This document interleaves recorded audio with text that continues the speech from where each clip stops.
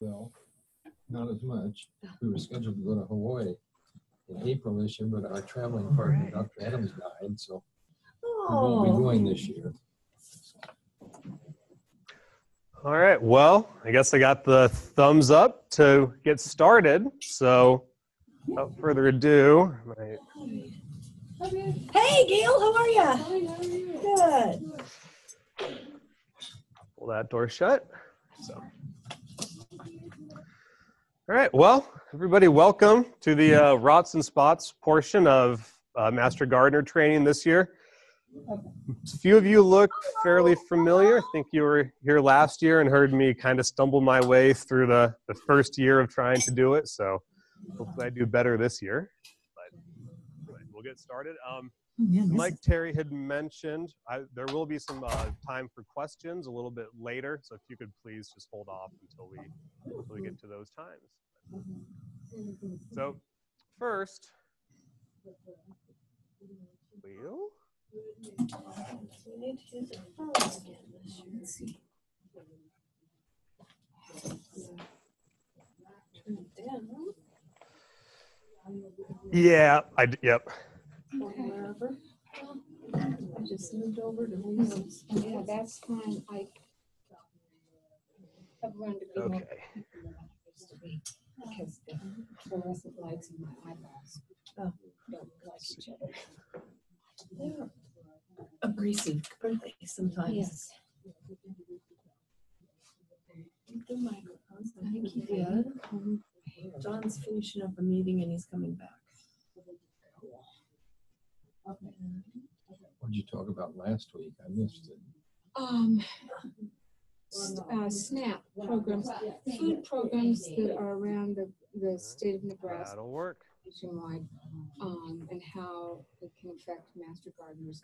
If we can. All right, so now without further ado, we'll get started. So first, just a little bit about what plant diseases are. To hear a pathologist talk about a plant disease can be a little bit different than hearing a horticulturalist talk about a plant disease, but for my purposes, a disease is really anything that prevents a plant from reaching its maximum potential. So if you're looking at corn, your yield is going to be its maximum potential, but that's different for landscapes. You know, if you have that nice rose bush, well, now you're looking for those nice, beautiful flowers on it, or if it's a tree, you want that good, luscious growth with some nice shade. So really, we call disease anything that prevents the plant from reaching its maximum potential. So there are a few different components of the disease pathosystem, as we refer to it. We have the environment, a susceptible host, and a virulent pathogen. And the amount of disease development is really dependent on how much these three elements of our disease pathosystem overlap.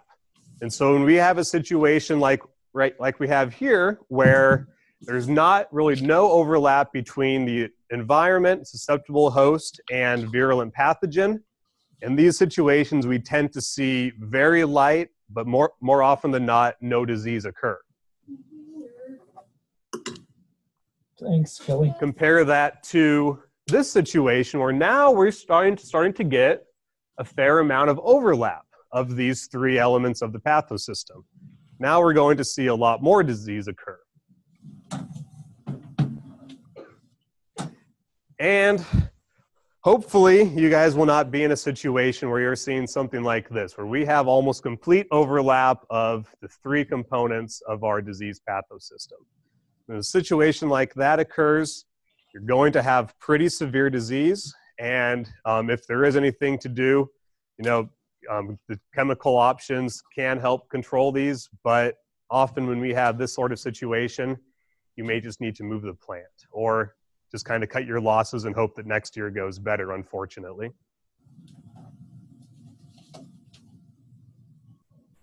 So, again, like I had mentioned, the amount of disease development really is dependent on how much these systems all overlap.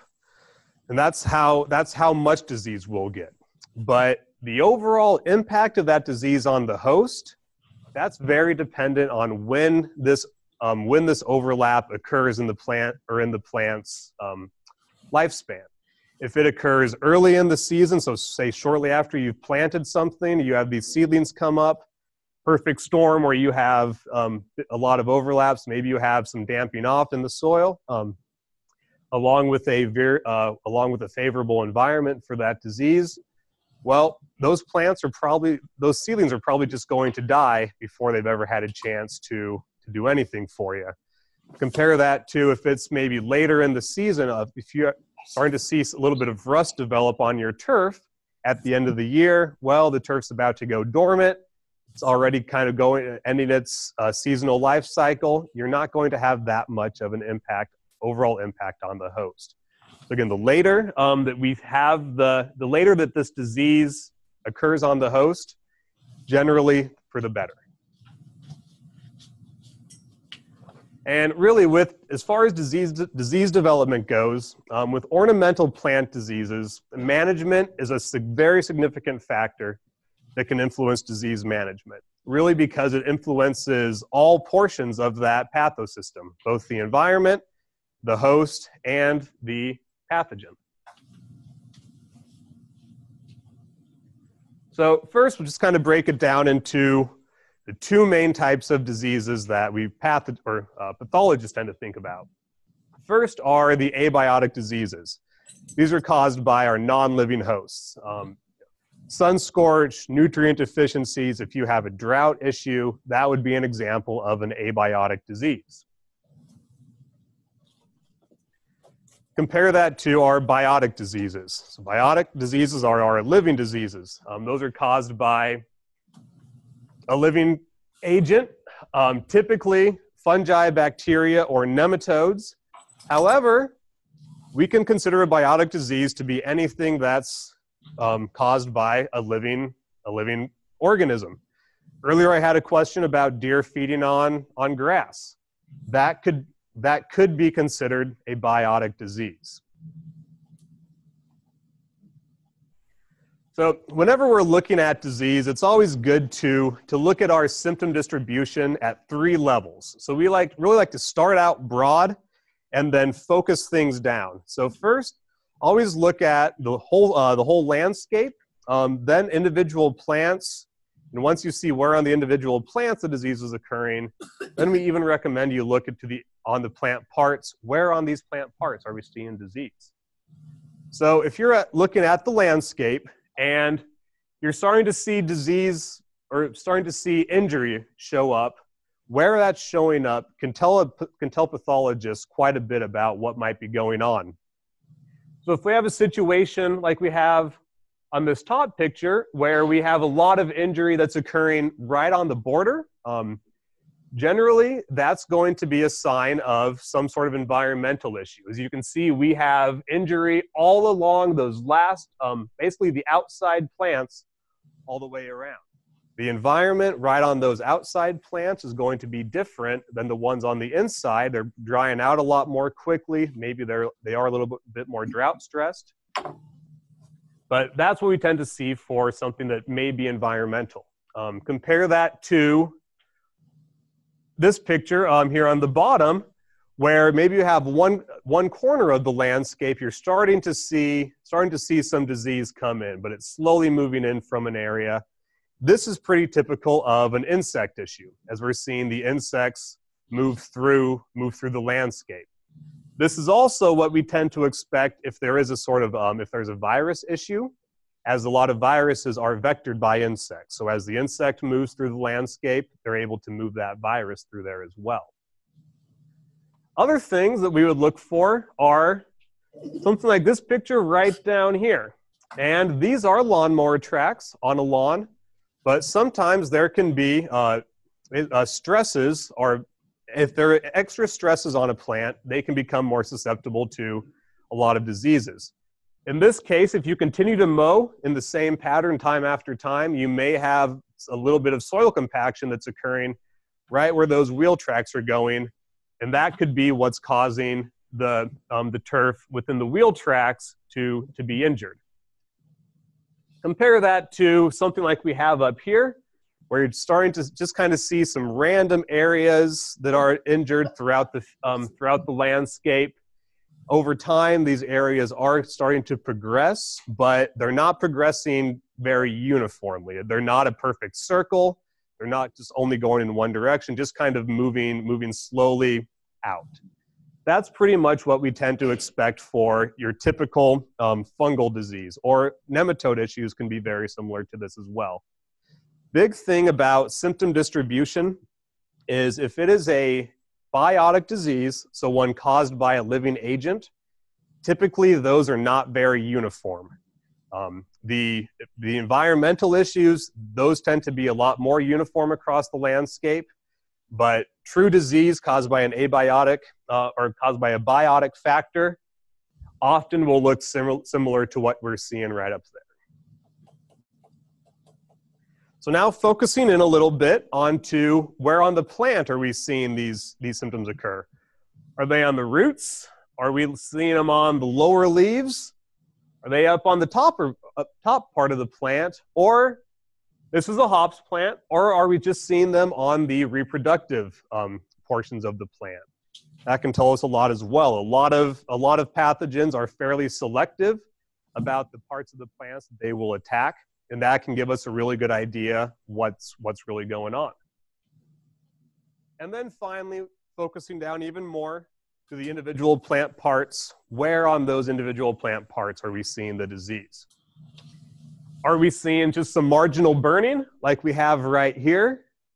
Are we seeing fairly uniform spots that are occurring throughout the leaf, all about the same size, but not really in a very set pattern? Compare that to over here where, yeah, we have some spots on the leaves, but they're all different sizes, and we really can't see any sort of pattern to those spots. Something like this, where we have a lot of spots that are all about the same size in a fairly uniform pattern, that's a good idea that it's not going to be a biotic disease. Chances are this is something abiotic. Likely herbicide drift can really cause issues like this. Again, most diseases do not cause uniform injury. So now as we're looking at this leaf right here, and just across the veins, we're starting to get a little bit of chlorosis or yellowing around the veins. That can tell us something. Or if we're looking over here, where we have a whole lot of different size holes in the leaf, that's typical of insect injury, especially as we see that these holes are, they are not really able to cross the major veins. Again, the more information that we have is the easier we can make our disease diagnosis. Yeah. Oh, okay. Yeah, Thank you. Oh, yay. I thought the camera was on. See it All right. against the green leaf. So now we're just looking at the overall sizes of our common plant pathogens. So here we have your typical plant cell, pretty more or less a box, but then inside of this cell, we have our four main types of plant pathogens. And so the smallest one that we have are the viruses. And here, all that we have for those are just the virus particles that you can kind of see in the middle. Moving up, we have the bacteria. And then after that, we tend to get into the much larger plant pathogens, the multicellular plant pathogens. And those are our fungi and our nematodes. But, I really like to break things down into two different types of diseases as well. So yeah, we have our biotic diseases, but further breaking those down, I tend to think we can even say there's two main types. There are the cons and there are the thugs. And so when you think about a con man, he's someone who will deceive you. Goal is not to set off any alarms or any sort of security questions. And ideally, that con will continue to come back to you time after time, continuing to suck you dry. Compare that to a thug. Well, the thugs, they're just going to break and enter, could not care less if they set off an alarm. They're going to be out of there before the defenses can come. So the thugs, they just get what they want and then they get out. Really, we can think about diseases as those same ways. And so we have our biotrophs. Those are the diseases that feed on living tissue. Typically, those are bacteria and viruses, although there are some fungi and nematodes that do as well. But our biotrophs are typically can be thought of as cons. They're going to use the plant for what they want and hope that the plant won't ever know that they're in there. Compare that to our necrotrophs. Those are the ones that feed on dead or dying tissue. And often those are our fungi and nematodes. And so they're going to go and they'll kill the plant. They'll kill those individual cells. As soon as those cells are killed, the plant's immune system goes off and starts, basically just starts a hormonal cascade that can cause a few different immune responses. But these thugs tend to not care about that. Again, they're going in, they're taking all the nutrients, and then they're out before the plant's able to do anything. So, starting with our cons, first of all, I'll discuss the viruses. So these, again, are our smallest plant pathogens. They are too small to be seen with the light microscope. Viruses are unable to enter the plants on their own. So a lot of the viruses that we work with, they have to be transmitted by something, whether that's an insect, such as thrips or aphids, or if it's nematodes can help transmit viruses, there are some fungi that transmit viruses. However, within the landscape, one of the things that transmits most viruses are people and pruning. And so whenever you go through, if you're doing any cutting, make sure that you're disinfecting your tools between plants. If you have a virus issue in one of those plants and then you go and cut another one, you've now just spread this virus.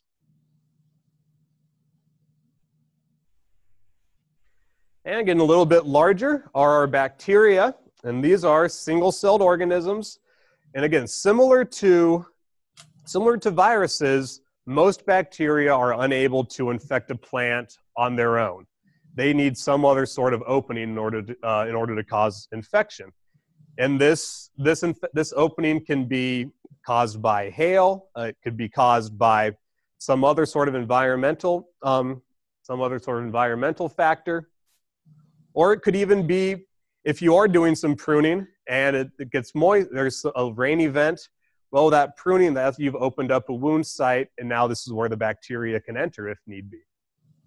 Bacteria tend to be favored by warm and humid conditions, and they can survive in soil and also in the plant debris as well. And as we get a little bit larger, kind of done talking about the cons, and now we'll discuss a few of the thug pathogens. First is fungi. And just a little bit about fungi terminology. The hyphae is the small thread-like filament that we have. And on the top picture, here we can see an individual hyphae that's growing along the root of some turf. Mycelia is going to be a mass of that hyphae. So kind of that, what looks like kind of cottony growth or a spider web sort of thing. That's your mycelia. And in the middle picture there, we can see the mycelia mat on the turf. Spores are really any of the reproductive structures that these fungi produce. Most fungi require free moisture on the leaves or on the plant in order to cause infection. And so a lot of times they'll need anywhere between 4 and 12 hours of continuous leaf wetness in order for these fungi to actually infect. So when it's really dry, or we have a really dry season, we tend not to see very many virus issues. And as with bacteria, these fungi can survive in infected plant debris. They can survive in the soil. They can survive, just period. And getting into our bigger thug are our nematodes. Nematodes are microscopic worm-like animals. A non-segmented roundworm is the technical term for it, but really just a really small worm. They can feed, primarily people think about nematodes feeding on the roots or underground portions of plants. That's often the case, but there are quite a few nematodes that can feed in foliar portions of plants as well. So you may see some of these issues a little bit further up the plant. Typically, if they are feeding on the lower parts of the plants or on the root tissue, if you look at those roots closely, you may start to see some deformation, whether it's galls or you may just see some lesions or brown areas where the nematodes have been feeding. And another one that we have is a phytoplasma. Phytoplasmas are kind of you kind of think of them as a cross between viruses and bacteria. So they're not quite viruses, not quite bacteria, but they kind of behave like both of them do. Typically with phytoplasmas, though, the symptomology is pretty similar to a viral infection. And so you'll start to see the entire plant will show symptoms as opposed to just individual portions of it. And that can be stunting, chlorosis, or just an abnormal growth habit. And as I've been talking, you may have thought that pathogen and disease I've been using interchangeably. I hope that I haven't, because we like to say that a disease is the malfunctioning of the host cells and tissues that result from a continuous irritation of a pathogenic agent or environmental factor that leads to the development of symptoms. Compare that to a pathogen, and the pathogen is the actual entity that causes the disease. And so if a lot of you should be familiar with pine wilt disease. Pine wilt is the name of the disease, but it's caused by the nematode pathogen Versiphalanchus xylophilus. And a little bit, two more terms are sign and symptoms. And so a sign will be the actual visible evidence of that pathogen. And so if it's a fungal pathogen, that's actually seeing the mycelia growing. Or if we have a conch growing on a tree, like we have on that far picture, that is the actual fungus that's growing out. That is a sign of the disease. Compare that to a symptom, and a symptom is basically the change in function and appearance of the affected plant. And so here we have some spruce needles that are yellowing. We can't see any individual fungal portions on there. That is a symptom. So when we're not able to see the actual pathogen, it's a symptom.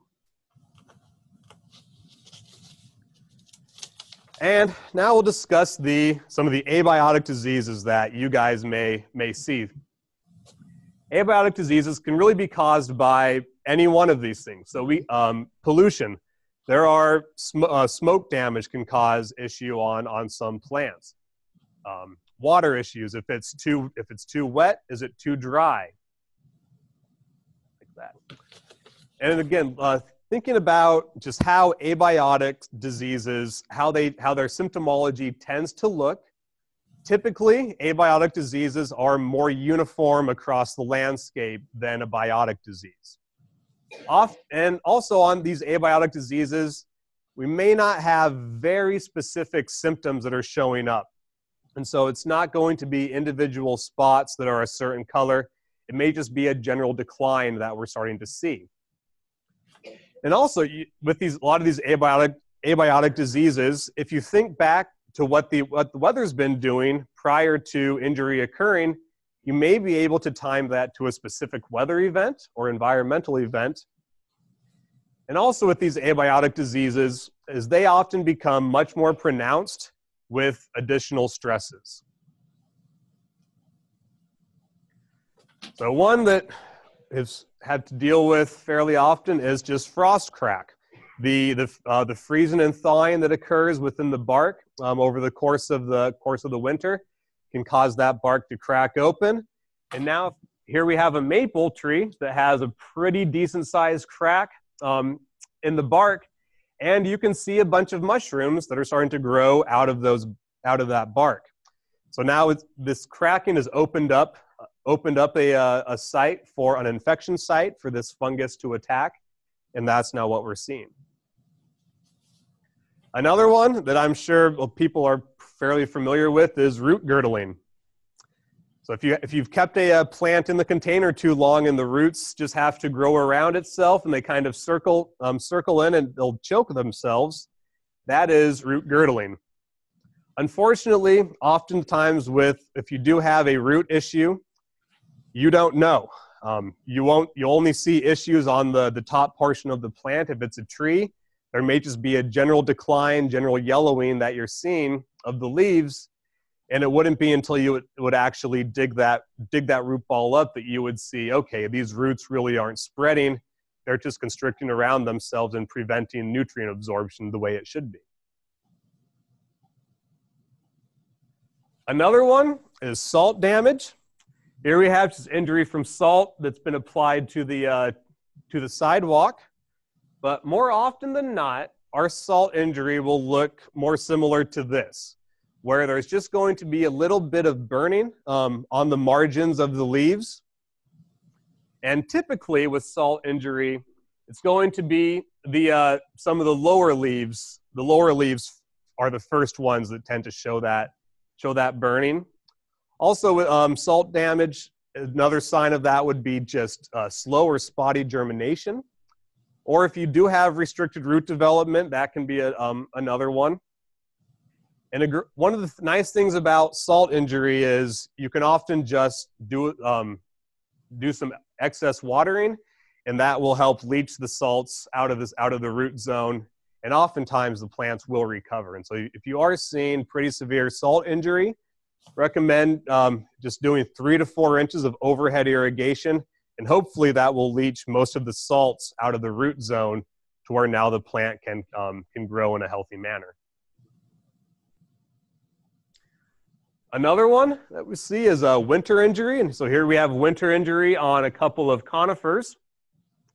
But again, just the top portion of the plants. And here, if you look at this, the picture of the Christmas tree farm, most of the trees in that picture are affected by this. So it's fairly uniform across the field. A good indicator that it's an abiotic disease. Another one that you can get is lawnmower blight. So if you mow too close to the trees, may end up nicking the bottom portion of it right at the crown. It's going to what we like to call lawnmower blight. Another one that we got quite a few calls on last year has been herbicide drift. Herbicide drift can look similar to viruses, where you will have just abnormal growth that starts to occur. The other thing that you may see is, as we have in the bottom left picture there, is the leaves are just kind of cupped, and that's a pretty typical sign of a growth regulator herbicide. Another one that I'm guessing most of you guys have seen or will see is sun scald. So sun scald is just caused by, as the name, basically a sunburn to the plant tissues. And one of the things that kind of helps diagnosing sun scald is the sun scald should be most severe in the areas that get the most sunlight. So the areas that don't get a whole lot of sun, you're not going to see sun scald issues there. Fruit cracking is another one, and this is just as the plants are nearing maturity, they may just start to crack. Blossom end rot, everybody's favorite issue with tomatoes. This one is actually caused by a calcium deficiency. And so as the fruit is nearing maturity, there's not enough calcium there for the not enough calcium for the plant to uptake, and we tend to get this the rotted blossom ends of the fruit. Another thing that can exacerbate blossom end rot is if you have very irregular watering schedule. And so if the plants are continuously going through a drought flood stress cycle, that can also increase the amount of blossom end rot that you have. Okay? No, they are not. So, okay, so we had a question of whether or not sun scald and frost crack are the same thing. And no, they are not. They can look similar on occasion, but no, we do not consider them to be the same thing. Right. Another one that we have is cat face. Again, cat face is just it's a physiological abnormality that can occur as the fruit is nearing maturity. Sometimes you may just look and you'll see that if you have tomatoes or peppers or something like that you've done some pruning to, you go back out a couple of days later and you see that a lot of the leaves have just kind of rolled in on themselves.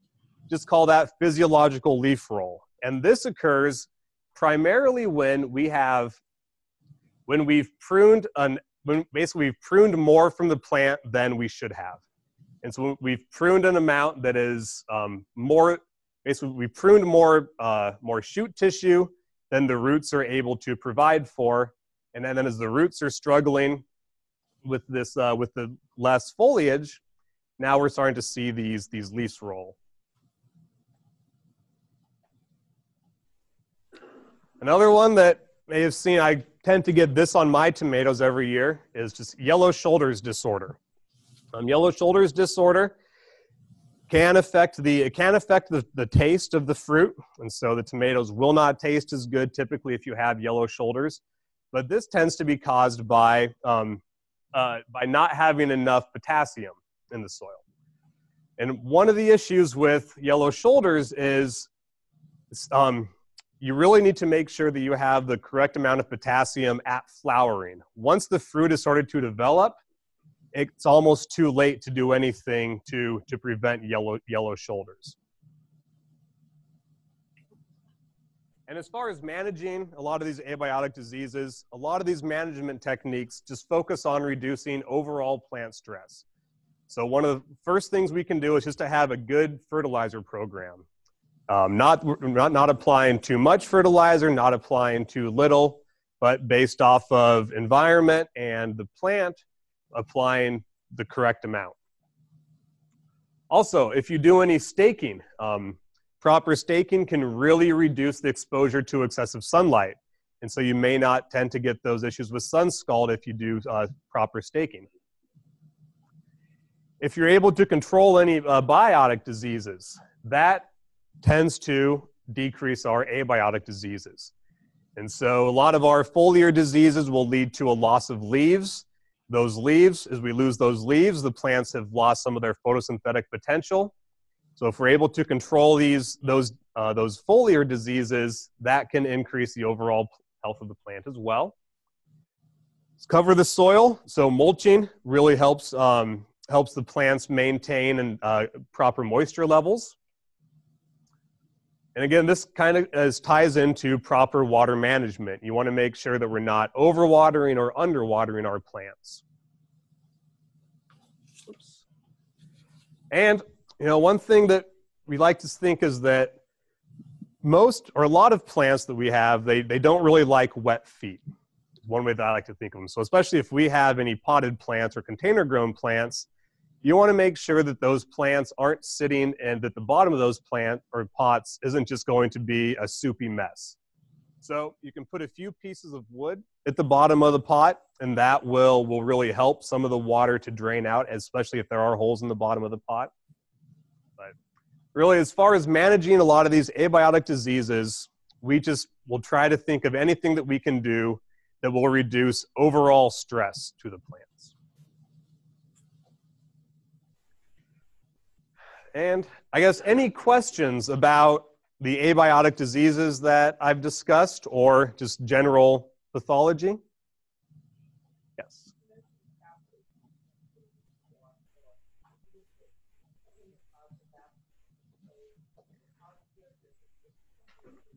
Yeah.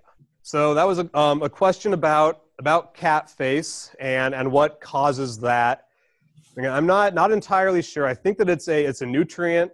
It's a nutrient issue that causes cat face as well. But Yeah, unfortunately, I'm not the most familiar with that one, unfortunately.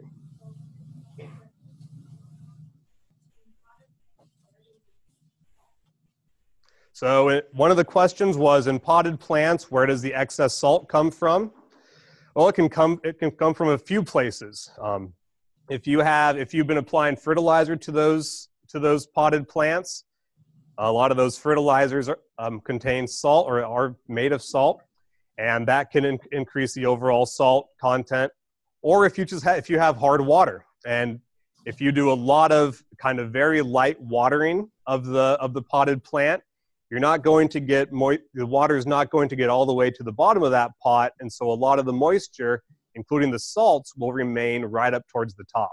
And so really those salts can come just from your groundwater.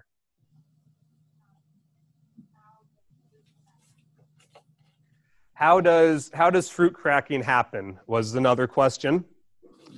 Fruit cracking tends to happen basically when the fruit matures too quickly. And so again, that's going to be just a function of the moisture levels and nutrient levels.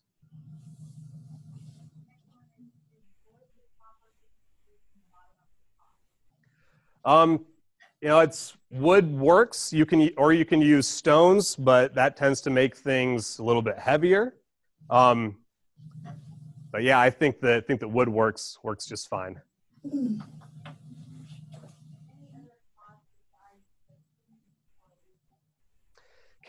So another question is, can physiological leaf roll be caused by anything aside from pruning issues? We can see physiological leaf roll when there's been a herbicide issue. And so if there's been some herbicide drift that's hit the plants, their leaves may start to curl as well. And yes, and insect feeding can also cause that. What is proper staking? If you are doing tomatoes or some of these other vegetables that can get pretty large and they may flop over, proper staking is making sure that the stem that there's something for the stem to grow up, and so there's some sort of stem support for it.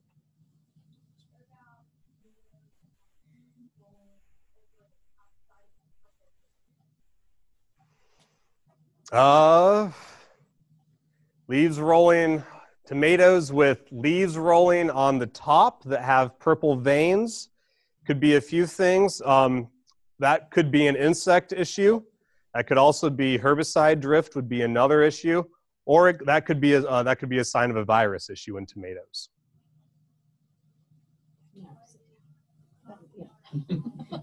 Welcome to the world of disease. Next question was, is soft water a problem with salt damage? And the answer to that is, I am not sure. I do not know. I apologize. We did have one more question in here.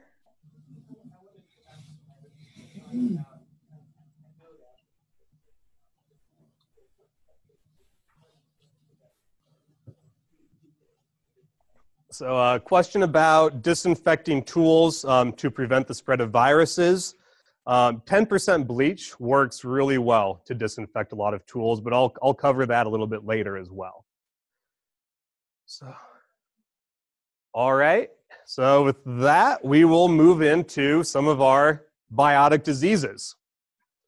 So with these biotic diseases, first I'm just going to talk about some of these very general diseases that a lot of plants tend to get.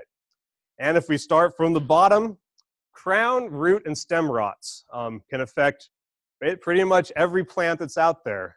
They can have some sort of rot that occurs either in the roots, right at the crown, or lower stem and moves up. And as you can see on these pictures, we have some healthy leaves, or this top picture, we have some healthy roots right next to some very rotted roots. And then if you look at the split tomato plants, you can see that the second tomato plant in there, where it's been split, the inside of the vascular tissue is just brown or discolored, a sure sign that there's a crown or stem rot going on. and these are our biotic diseases. So crown and stem rots, again, most plants are susceptible to them, and they can be caused by quite a few different types of soil microbes. So there are some oomycetes, the water molds as we tend to think of them.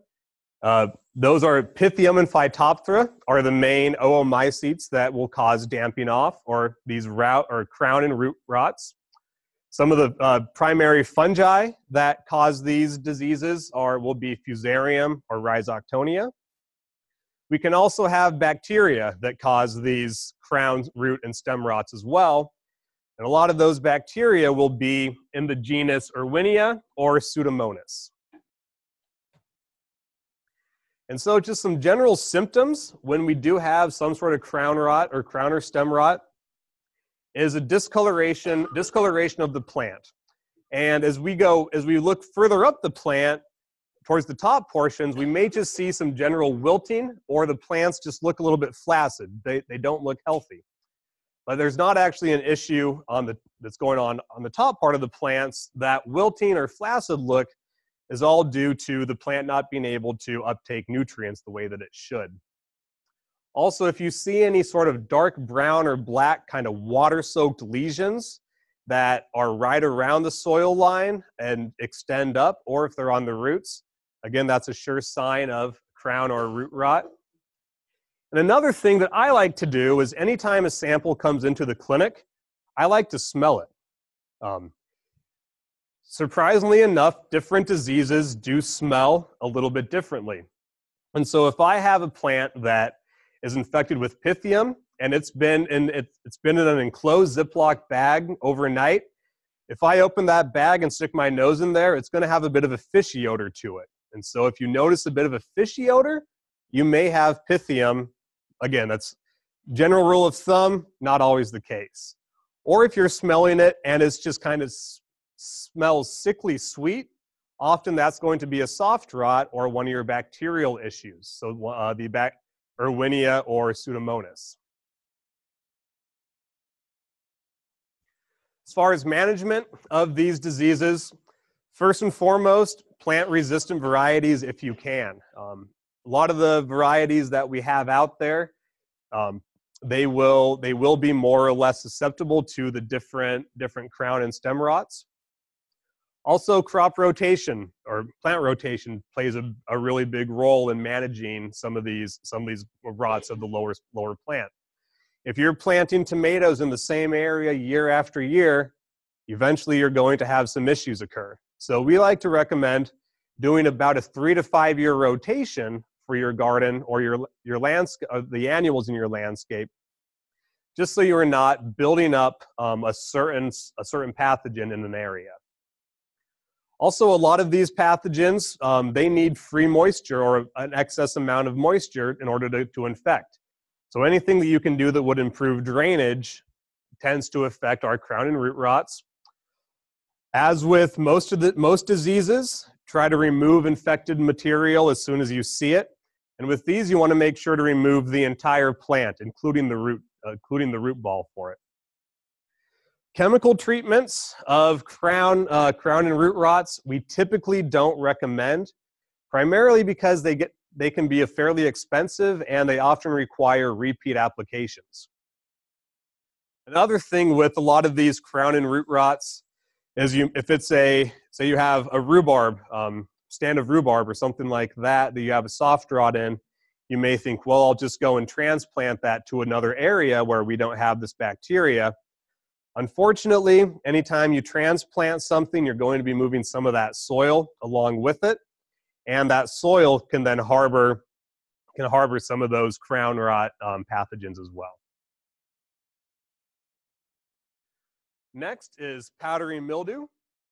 Powdery mildew tends to just be a superficial white or kind of gray growth over the surface of leaves, stems, fruits, and flowers.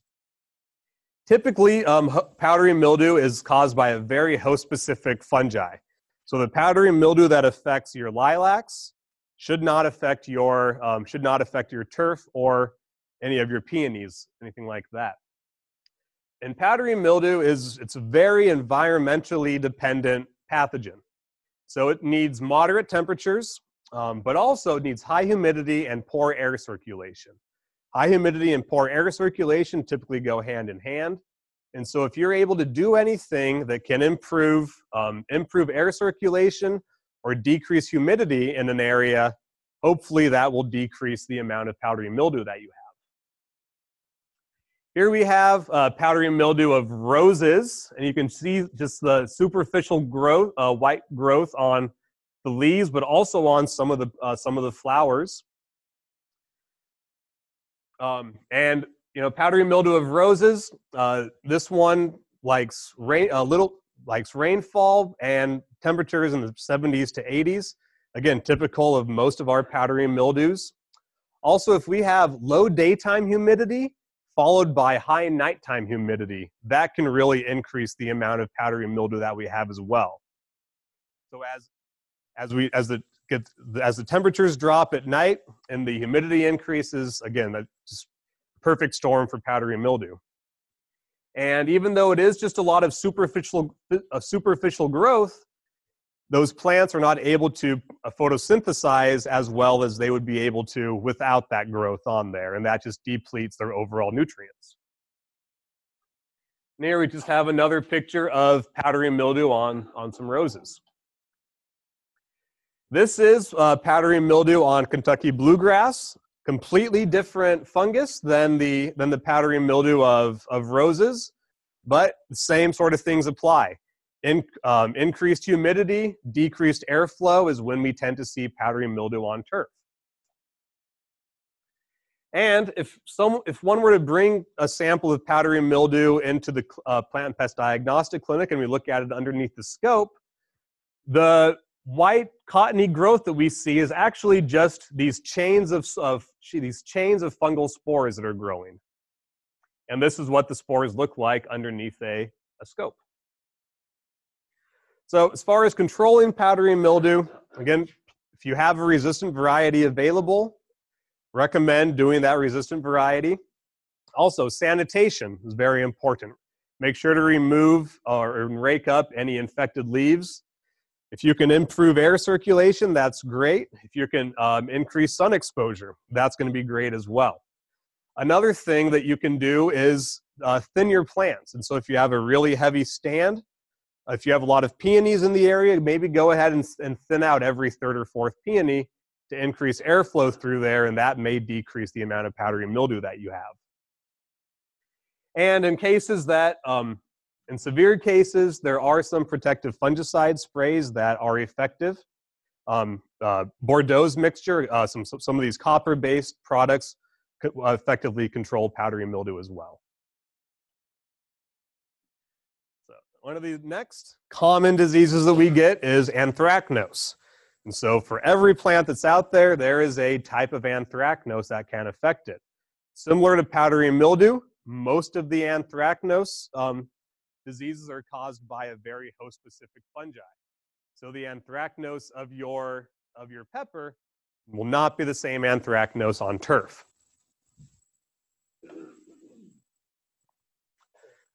Anthracnose, in addition to affecting the leaves or the fruit, we may also just see it on the stems. And so there will just be these black lesions that form on the stems. A sure sign of anthracnose.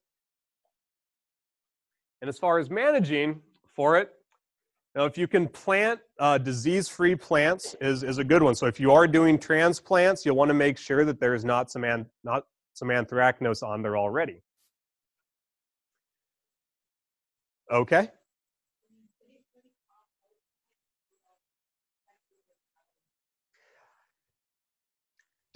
So question is, can you safely compost plants that are infected with powdery mildew? The answer is it depends. If you are one of the 0.001% of home composters that do proper composting, you'll probably be okay. I am yet to see a home compost pile that's been done properly, though. And if you're not reaching those temperatures, then you're not able to properly do it. And I do have a little bit more on composting and disposal of diseased tissue later on. So we'll discuss that. Again, so moving back to management of anthracnose on some of our fruits. One thing is not to let that fruit over ripen. As the fruit over ripens, now you're just waiting. It's no longer able to fend off a lot of the fungal pathogens, and the anthracnose can really take over.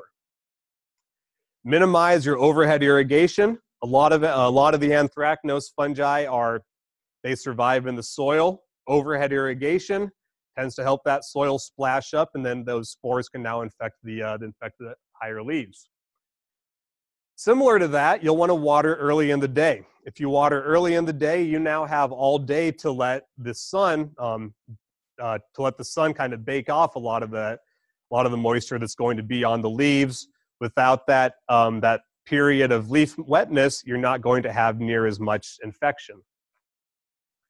Mulching with straw instead of plastic tends to really decrease the amount of anthracnose.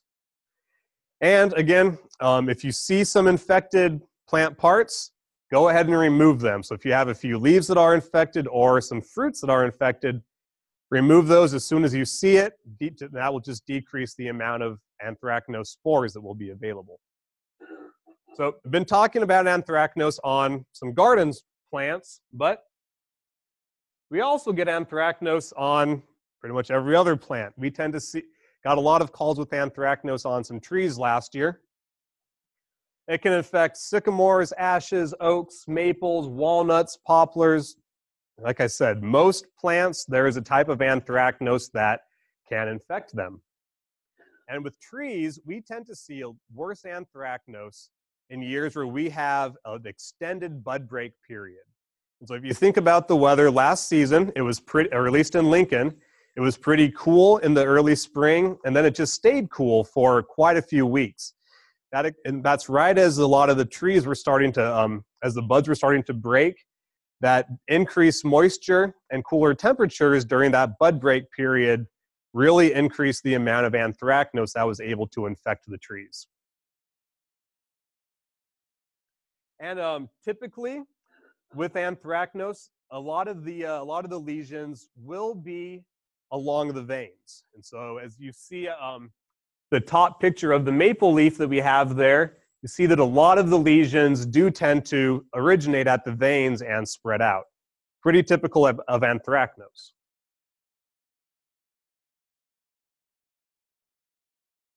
And if you have it year after year, eventually it can cause the shoots or twigs to die. But the fungi overwinter on infected twigs and small branches for trees. Typically, if you have a mature tree, it's going to be pretty difficult for any of those soil fungi to get up into the tree. And the symptoms tend to appear following a cool, wet weather in spring. But it's talked about anthracnose on vegetables, on trees. Turf will get anthracnose as well. Pretty much every turf species that we have can get anthracnose, and so again, you may tend to see it on turf. But just general control of anthracnose. Again, plant-resistant varieties if you're able to. Remove any infected tissue, so rake up and destroy that infected tissue. Or if you have to prune out the infected tissue, go ahead and do that. During periods that are excessively dry, make sure that you're watering adequately and providing some mulch. And anthracnose is one of those fungi that really tends to take off on plants that have additional stresses. And so if they're already drought stressed or moisture stressed, they're going to be much more susceptible to anthracnose. And if you need to, protective fungicide sprays are possible. So if you have working with trees, applying a fungicide kind of right during that bud break period, that can provide some pretty good control of it. Unfortunately, with trees though, we typically don't see anthracnose until the leaves have fully expanded. Once the leaves are out, you can spray gallons of that fungicide on there and it's not going to do anything. All right, so I guess, are there any more questions about what I've discussed, the these kind of common diseases that affect all sorts of plants. Yes.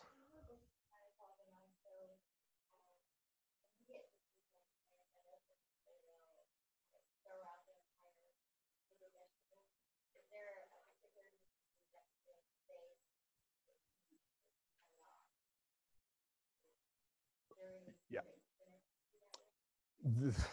Yeah. So there, yeah, that's a really good question. So the question that we got was, if you have an infected plant, is any of the fruit going to be safe to eat?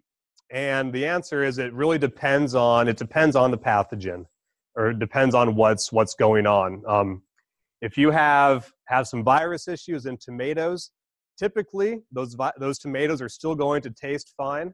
The tomatoes may be a little bit deformed, they may have some rings on them, but taste-wise, they'll be okay and they won't harm you at all. So typically, a lot of the plant pathogens that we have cannot infect humans or animals or anything like that. However, there are some fungal diseases that will produce some mycotoxins. And so a lot of fungi are really good at producing secondary compounds that may be antimicrobial or have some other effects to them. Fusarium is one of those really common soil-borne fungi, and that one is known to produce mycotoxins. Now, just because you have fusarium that's affected your tomato stand, does that mean they're not safe to eat? You know, generally, I would say if the fruit looks okay, you're probably going to be okay to eat it. Okay.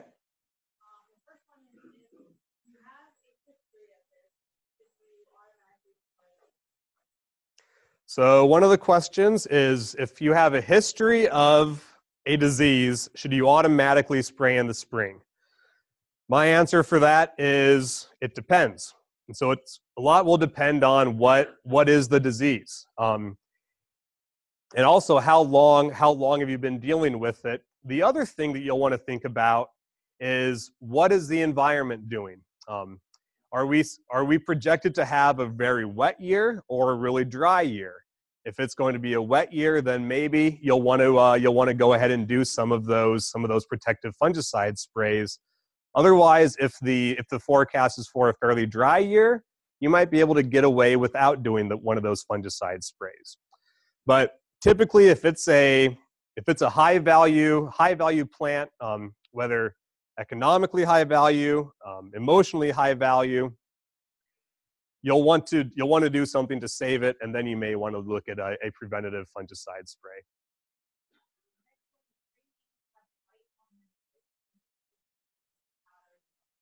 So green beans have white on them later in the season. Is it powdery mildew? Very possibly.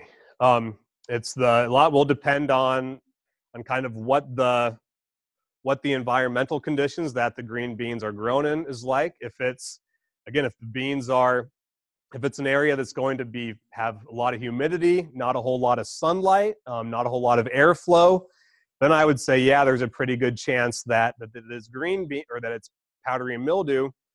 The other thing is, it could be there are a few other fungal pathogens that can affect green beans that hit them later in the season. White mold is one of them, and that will show up as kind of white cottony growth on the plants as well.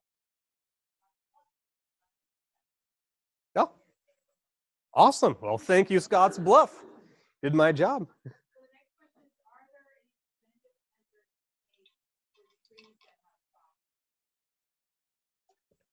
So the question was about preventative measures for trees that have frost crack.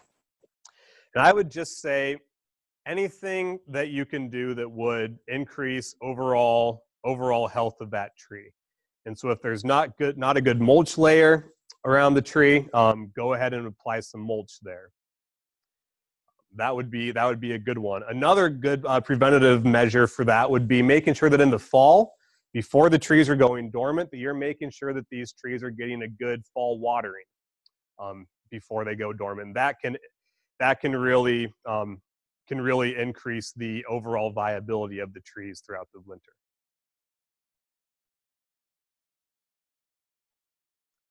Anything else? Oh, and I guess tree wrap would work as well for frost crack.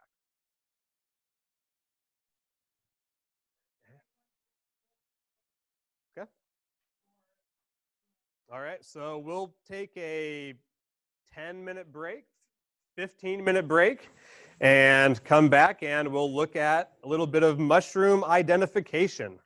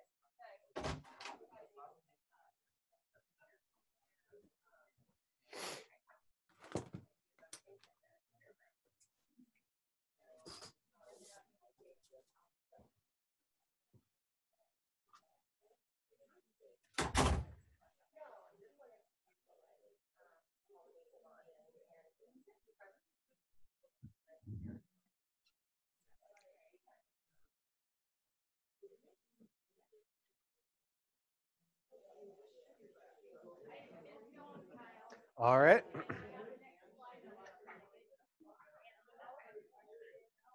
All right. So I think that Terry has opened up Slido, and so there should be a Slido question for you guys to answer. And what was the code, Terry? 50. So okay. So yeah, if you're not signed in to Slido, just the code 5020 should get you in.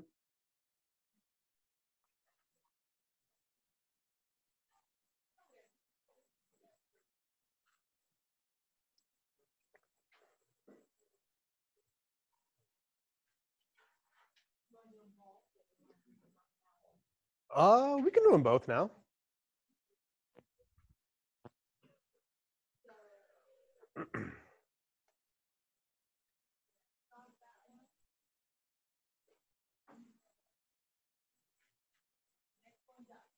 All right.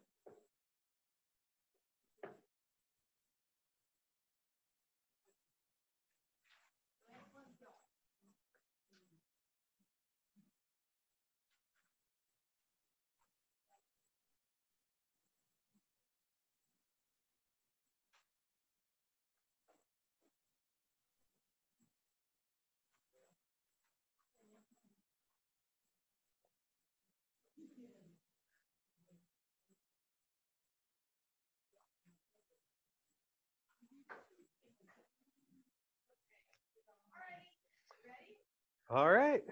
So, had a couple of Slido questions that I think a fair amount of people answered. Just real quickly to go over those questions. So the first question was, if environmental conditions favor a certain pathogen, that pathogen will be able to attack every plant in the area regardless of the species.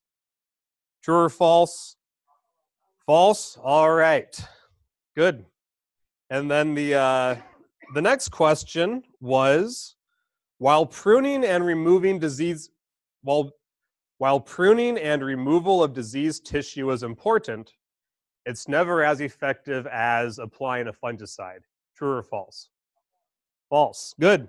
Good. That was kind of trying to trick people with that. A lot of people will tend to think as soon as they see some spots show up, need to start spraying, and often there are quite a few cultural controls that can be done instead. So glad you guys got that. Next, we're going to do some mushroom identification. And so I hope that everyone had picked up a mushroom ID in front. Anyone not? Anyone in Lincoln at least not have one? If you're in Scotts Bluff, I probably can't get it out to you in time. But all right, looks like everyone has those. And on the back page of it, I have two different types of mushrooms up there, and would just like to kind of go through and look at those mushrooms to see, using a very generic mushroom key, are we able to identify what we're actually seeing growing? You get a lot of we get a lot of questions in the diagnostic clinic that are, what is this mushroom that's growing in my yard? And great thing is, a lot of mushrooms you can use a dichotomous key to really help identify them. Up on the screen, I do have a few of the terms that people may not be familiar with, and so as we're going through the mushroom key, you can always refer back to that slide in your handouts to get the definition. But first, we'll look at unknown mushroom number 1. So unknown mushroom number 1 was found in clumps where an oak tree had been removed 2 years ago. So the caps were pretty firm and about 3 to 4 inches in diameter. The stems, though, while the caps were firm, the stems were pretty flimsy. And when I was breaking the stems, I wasn't really seeing any liquid come out.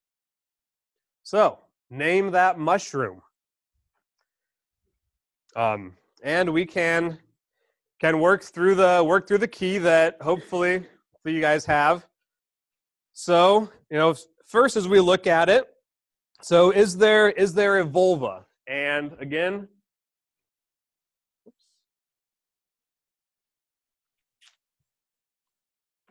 the vulva is kind of right at the base. If there's that ring around it or that cup, that is the vulva. So on mushroom number 1, are we seeing a ring around it?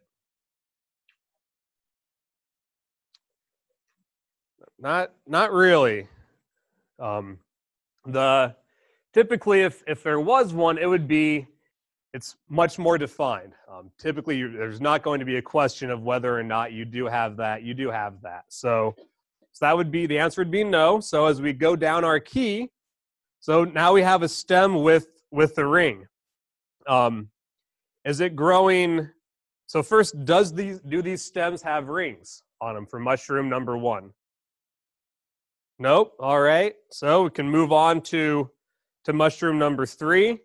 Exudes milk when damaged. Nope. Like I had said, it has it was pretty, no liquid came out when I broke it. Next is the cap. Is the cap and stem brittle or crumbly for this one? Nope. Correct. Not brittle. So again, moving on. Is it growing on the remains of other mushrooms? And so if it was growing on the remains of other mushrooms, we'd be able to see dead mushrooms on the bottom of these. So is it growing on diseased or on decaying mushrooms? Correct. Good. I know this down in the corner of mushroom number 1, it does look, there are some other mushrooms that are growing out there, but that's just more of a clump of mushrooms that's growing. So next, since it's not growing on mushroom remains, are the caps small, so less than about 1.5 inches in diameter, or large? Large. Yep. And as we can then move on to looking at the gills, and here I will go back to this picture. So are the gills decurrent? And that just means, do the gills attach as they go down the stalk? If you look on the figure to the right on the top, towards the middle, that's the decurrent one. Are they decurrent? No. Basically, it's ours are the. If you see the picture that we have here, the gills just slow. They grow, will continue to grow down the stem. So no, we don't have decurrent gills. Is there a taproot that we're able to see? Nope. Yep. Most of these do not have a defined taproot. So we keep moving on. Are the stems basically, are the stems tough? Again, nope. Good. So are the gills, as you look at the gills of mushroom number 1, do they look thick to you, or do they look fairly thin? Thin. All right. Good. Then final question is, are they growing in clumps? So do we have the stems that are fused at the base for multiple mushrooms, or are they growing singular? Fused. Yep. So I had given you guys that answer already. But yeah, so unknown mushroom number 1, hopefully everyone out state was able to follow through as well and got Armillaria tubescens for mushroom number 1. But now we're going to do the same one with mushroom number 2. And this is one that you guys may be more likely to see, actually. So we'll just go again through the process. So is there a vulva on mushroom number 1? Do we have that kind of hoop-like remains at the base of the stem for mushroom number 1? No? Correct. All right. Are there rings on the stem? No. Did it exude milk when damaged? Nope. Oh, I did not read my unknown mushroom number 2. Apologies. So this one was found in a circular patch on the lawn. Caps were pretty firm, about 1 inch in diameter. No liquid was observed on broken stems, but the stems were very tough, and it was kind of difficult to get them to break to even pull out. So we had asked about it, does it exude milk? And the answer for that was no. So now the caps, brittle or firm? Yep, firm. Growing on the remains of other mushrooms? No, it's just it's coming up the stalks there. The caps are they large or small?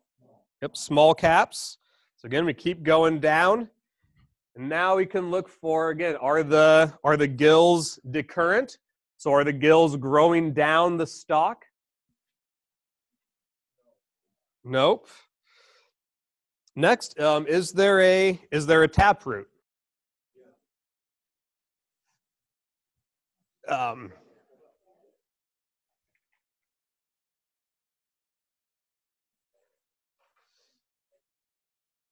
Yeah, it's not a very good taproot. So is basically there is not. The taproot would be a lot longer for these if there actually was, as opposed to maybe just having a little bit of soil that's there on the end. Does the stem contain cartilage? Was the stem tough? Yep, it was pretty tough. So now we can kind of stop at Colia B. So fortunately, it was kind of difficult to come up with a pathology hands-on thing that can be done online. A lot of pathology is just a matter of looking through microscopes, looking at things in person. So one of the great things is that with keys like this, you really can identify quite a few different mushrooms. Same as you would use a key like this to identify a random plant that might be growing in your yard. But real quickly then, our answers. And Yep. So I kind of tricked people as I was going through this last one. So if we go back, so as we look at mushroom number 2, that's a fairy ring mushroom. Marasmius is the genus name. But I had asked, was it growing on mushroom remains? The answer was no. Were the caps large or small? The answer was small. And then I just kept going onto the next question, as opposed to looking under number 6 to see, okay, with those small caps, what are we looking at? And the question then, underneath, once we have those small caps, are the gills decurrent on it? So are the gills growing down the stem? The answer for that was no.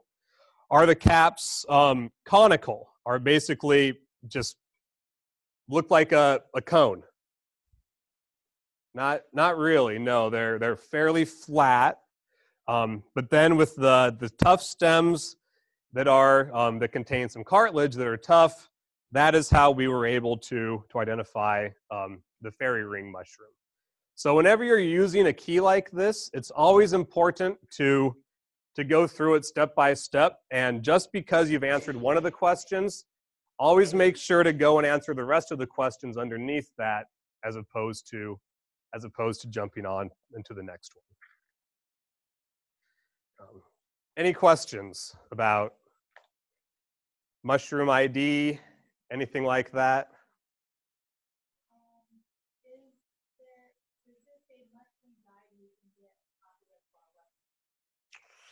I can send one out, but this is a fairly generalized guide.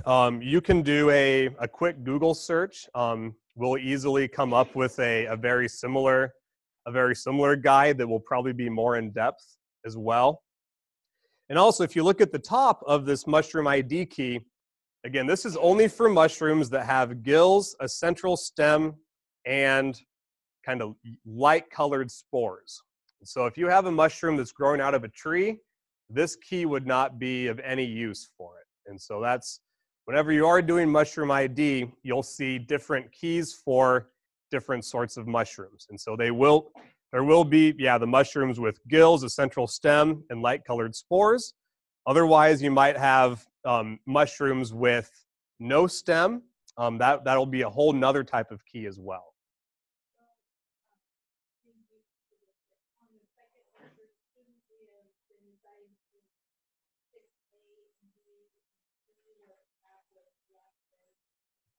Correct. Yep. So that was my being tricky.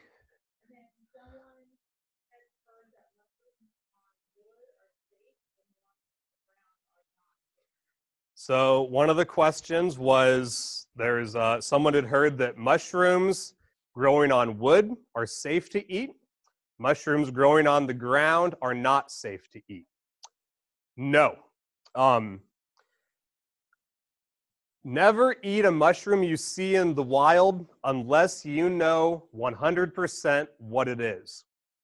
Not just that you've gone through a 10-step key and it looks like what you think it should look like. Still don't eat that mushroom. You know, there are a lot of mimics that are out there for every. So morel mushrooms, everybody knows morel mushrooms, but there is a false morel mushroom. Only difference is really that if you look at the very top of it, there's a small opening at the very top of the cap. That's one of the only ways to tell the false morel from the actual morels. But yeah, there are poisonous mushrooms that grow on the ground, poisonous ones that grow soil or grow on wood.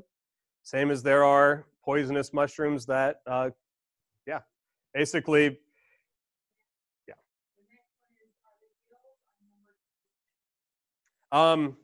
yes, they kind of are thick. They're thicker than we would see on the other one. But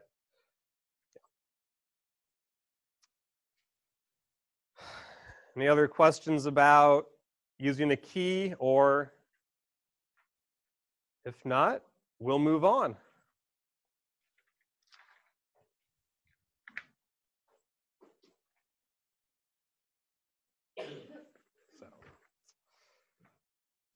All right. Yeah, that was the right butt. So now we'll some more general diseases that we see. So brown rot of stone fruits, fairly common on peaches, other stone fruits, plums, things like that. And really, they'll just tend to look like this grayish to brown colored tufts that are actually growing out of it. And those tufts, those are the actual fungi. And so if you guys think back to signs versus symptoms, you think that it's a sign or a symptom if we're seeing the actual fungi. Okay, so sign was the overwhelming answer in Lincoln, and that is correct. We're actually able to see the causal agent, so it's a sign of the pathogen. And here is a much more plum that's been much further along. And the other thing about this brown rot is it can just cause these kind of mummified fruit that we get. These, yeah, delicious. I would love to eat those, or I would not eat that actually. But one of the things about this mummified fruit is those are full of the fungal spores then. And so if you think about how many, all the fungi that's growing out of that fruit, hundreds, if not thousands, or even millions of spores are being produced on that. So one of the great ways to control brown rot is if you are seeing any of these mummies on your tree, make sure to get rid of them as soon as you can. Or if they've already dropped to the ground, try to get rid of those as well. Other just general management for brown rot. Again, sanitation is very important for this one and for all of our diseases. So remove all the rotted fruit and mummies that you find. Also, if there's a canker on the twig, go ahead and remove those too. Cankers can just, they will decrease the overall tree health. They're not able, those twigs or branches aren't able to get as many nutrients. That can make them much more susceptible to brown rot. Also, if there are any other wild plum thickets that are adjacent to the orchard, that's going to be a haven for the brown rot fungus in those wild plums. So if possible, try to remove any wild plums in the area. And fungicide applications will be a pretty good bet with a pretty good way to manage these fungi, this disease. So if you have a history of this disease in your orchard, this is one that you probably would want to do a preventative spray for, and you'd want to spray for it really right at pink, pink, bloom, and then as the petals are falling. And so those three different timings. And if you're continuing to have disease, then you can even you may even want to apply a fungicide to the fruit, but you need to make sure that it's at least 1 month before you're harvesting, or whatever the label says as far as a pre-harvest interval. So anytime you're using a fungicide or any sort of pesticide, the label is the law. And if the label says that you can't harvest this fruit for 90 days, then you better not spray it on the fruit if you're going to harvest within 90 days. So the next one, it's one of these general molds of fruit. This is gray mold caused by botrytis. But this is very common on all sorts of berries. I have a thing of strawberries that's been in my fridge for about 3 or 4 days too long, and the bottom berries in that case, they're growing some of this gray fuzz. This is botrytis or gray mold. As far as management of gray mold, this is one that air circulation is very important. And so if you're able to choose a site that has good air circulation, not a whole lot of humidity, and good sunlight, that will really decrease the amount of gray mold that we get. Tend to see it a lot in the grocery store berries, because there's not a whole lot of air movement moving through those packages. Within those packages, it's just nice and stagnant. A lot of humidity, and the botrytis is just able to take off.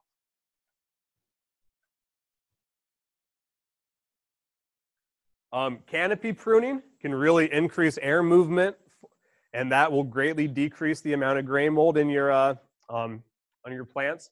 This is especially effective if you have raspberries. You want to avoid crowding the plants, so make sure that they are properly spaced, that they have good airflow in between. Also, you know, mulch is always good. Botrytis is one of those soil-borne fungi. So anytime if you do any sort of overhead watering, the soil that has the fungus in it can splash up onto the leaves and infect the plant that way. So if you're able to put down a good mulch barrier between the fruit and the soil, that's going to be a great way to cut down on gray mold. Also, same with the brown rot. If you are starting to see some infected fruit, you'll want to make sure to remove that material as soon as you can. Otherwise, you're just really increasing the amount of inoculum that's available. And if you have a history of gray mold, basically during the bloom period, you'll want to be doing a fungicide application just purely on a schedule. So really every 7 to 10 days, especially if if there are berries that you're hoping to sell or get some sort of economic benefit from. Next is bacterial wilt. This affects a lot of the cucurbits that we get. So your melons, tomatoes, things like that. And one of the nice things about bacterial wilt, so it really is just going to look like a sudden wilting of the vine or of the plant. Just over the course of a couple of days, that entire plant may go from looking really good to looking not good at all. And what might happen if you go and cut that plant take that stem and cut it, and try to slowly pull those two pieces of the stem apart, you may get something that looks like this bottom image that we have here. And that is those are strands of bacteria that have been flowing through the vascular tissue of the plant. But as we're pulling it apart, that bacteria is sticky, and so it's trying to stick together.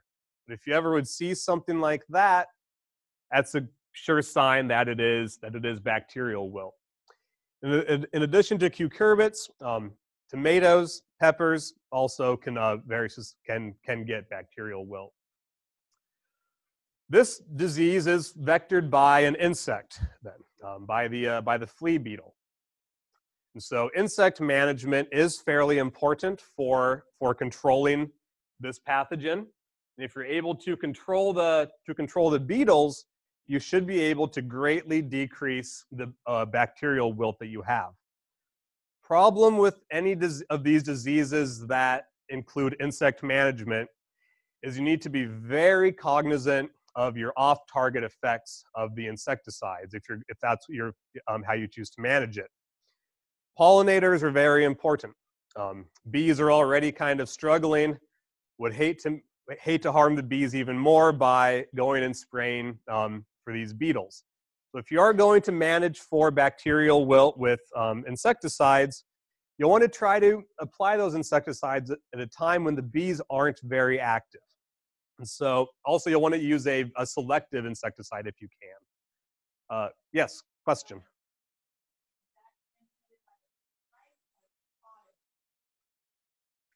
Both, as far as I know.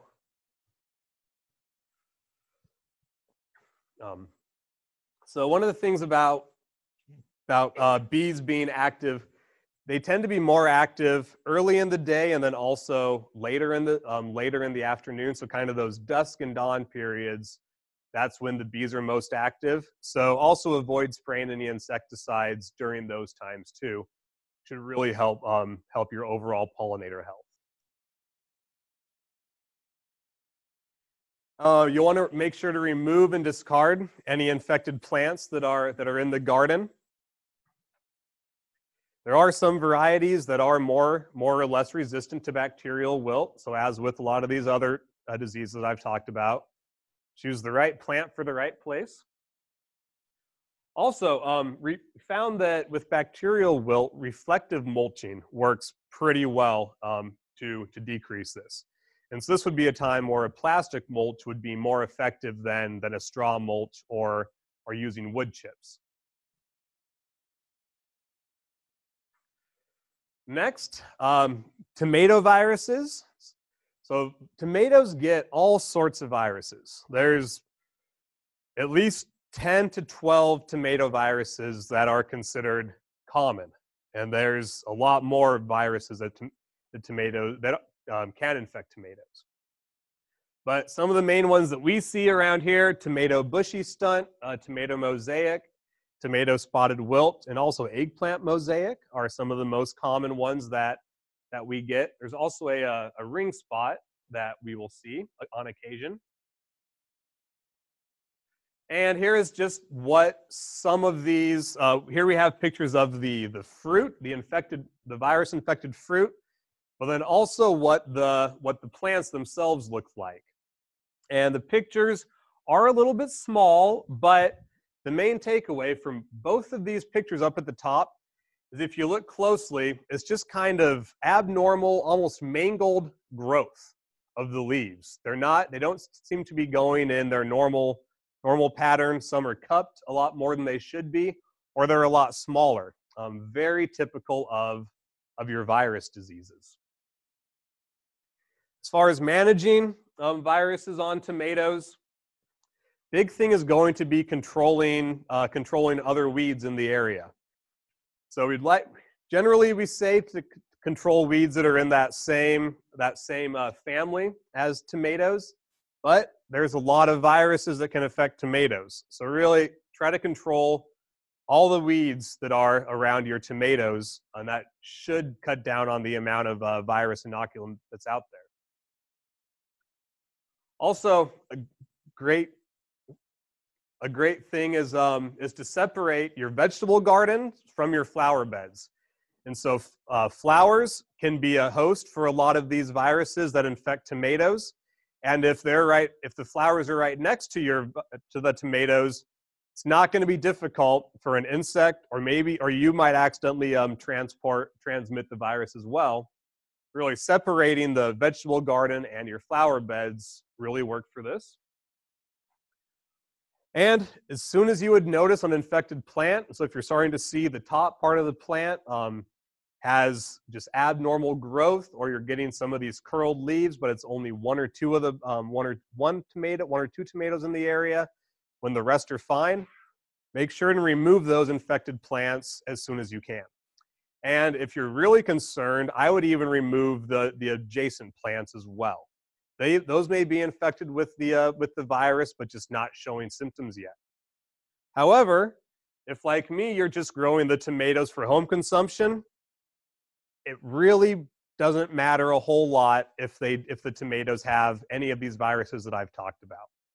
They only cut down on the aesthetics appeal of the tomatoes, but taste for all of these should be just fine. Also, want to select, so early in the season then is if you planted quite a few tomatoes and now you're going out to rogue the weaker ones out, just make sure that you're selecting the most vigorous plants that you have. If a plant is otherwise extremely healthy, it's probably going to be able to combat that virus a little bit better than a spindly or overall unhealthy plant would. Also, controlling insects is a good idea for these. Again, insect vectors are the cause for a lot of these viruses. If you're able to control the insect vectors, you should be able to decrease the spread of the virus. But similar to bacterial wilt, you'll want to make sure that you're not hurting some of our very beneficial pollinators by controlling those insects. Next, we'll move on to just some tree diseases that are fairly common. First, one I guess a lot of you guys have seen, but that's Diplodia tip blight. More recent name for it is Chiropsis tip blight, but Diplodia, people still know what you're talking about with that. Diplodia tip blight tends to, on the needles, will affect this year's needles primarily, which we can see on the picture there. And then also, when you look at the cones that are formed, there may be a bunch of these small black pimple-looking things, just these black dots. And here we have a close-up of these. I like to call them pimples. but they are pycnidia. And so those are fruiting bodies of the fungi, of the Diplodia fungus, that are erupting out of the bottom or out of those pine cones. And then each one of those little pimples will have dozens, if not hundreds, of spores inside of it. To control Diplodia tip blight, this is one of those diseases, as with a lot of our fungal diseases, favored by rain and high humidity. And so if you're able to decrease humidity in any ways, such as pruning or making sure that things are properly spaced, that should really cut down on the amount of Diplodia tip blight that you get. Also, if you are seeing a lot of infected cones on the ground, you may want to go ahead and clean those up too, since the spores will overwinter on the infected needles, but also on the infected cones. And while on it, in a single year, Diplodia tip blight will not be a major harm to any of your trees. If you continuously have this disease, eventually it's going to severely impact your tree. As you can see from the picture that we have, this tree is not long for the world when this picture was taken, and it's now gone. But after a few years of repeated infection, it will eventually kill the tree. So if you do have a history of Diplodia tip blight, we would recommend doing, this is one of those when we would recommend doing a protective fungicide spray. And so this is a fungicide spray at two different times. First, you'll want to do about the third week of April, and so right as the new needles are starting to emerge, and then you'll want to do that second application about the first week of May, or when those needles are about 50% elongated. And so those two applications really do a good job of controlling Diplodia tip blight. If you don't want to spray a fungicide, some of our copper products, such as Bordeaux's mixture, are very effective at controlling this one too. Next, we'll look at some of our needle cast diseases. So again, they affect a lot of different types of conifers. But these needle cast diseases, instead of affecting this year's growth, they tend to infect second and third year old, or 2- and 3-year-old needles. And so as we can see on the pictures, especially the picture on the bottom left, and then also the one on the right, is that this year's growth is looking pretty healthy. But it's as we go back to 2-year-old, 3-year-old needles, that's when we start to see the injury occur. And if you would look at the needles underneath a magnifying glass or a microscope, similar to Diplodia, you would start to see a whole bunch of little black pimple-looking things that are kind of erupting out of the needles. And again, those are the fruiting bodies of the fungus. So we have two main needle cast diseases that are in Nebraska. The one that a lot of people are familiar with is Rhizosphaera. Rhizosphaera has been around for a long time. People know what it looks like. But about 10, 15 years ago, we started to see another needle cast appear, primarily in the Great Lakes region, but it's since spread throughout the country. And this is Stigmina needle cast. And so it's a very similar looking disease, but they are two different fungi. And so you can kind of tell them apart if you would happen to look at them underneath the scope. Rhizosphaera, those fruiting bodies tend to be pretty spherical, nice and round. They almost just look like a basketball that's coming out of the needles. With Rhizosphaera, we also tend to see the needle, or see those fruiting bodies are very much associated with the stomata. And so you will see them appear in lines on the bottom of the needle where the needle stomata are. Compare that to Stigmina, and as you can see on the picture here, for Stigmina, those fruiting bodies they're not near as spherical, not near as round. Underneath the microscope, they almost look like like a dead dried spider that's flipped on its back. And so you'll just see a bunch of kind of hairs that are coming up out of it. But that is what a stigmina tends to look like underneath the scope. Both of these infect second and third-year-old needles, but unlike Rhizosphaera, stigmina doesn't appear as uniform on the needles as Rhizosphaera does. And so stigmina is going to have, yeah, those kind of spider-like fruiting bodies, but they won't be near as uniform as you would see with Rhizosphaera. Luckily, management of these two diseases, and I apologize for these slides, there's a lot of words on them, but mainly it's just for your to take home. But management of both these needle casts is pretty much the same. As far as cultural practices that you can do, if you're able to clean up the fallen needles, that's a great way to decrease the amount of inoculum that you have. Also, put some mulch around the base of the tree. Try to make sure there's not a lot of grass that's growing right up next to the base of the tree. If you have grass that's growing up to the base of the tree, that can really increase your humidity levels there as well, which can increase the amount of needle cast. But for both of these, we recommend 2 applications per year.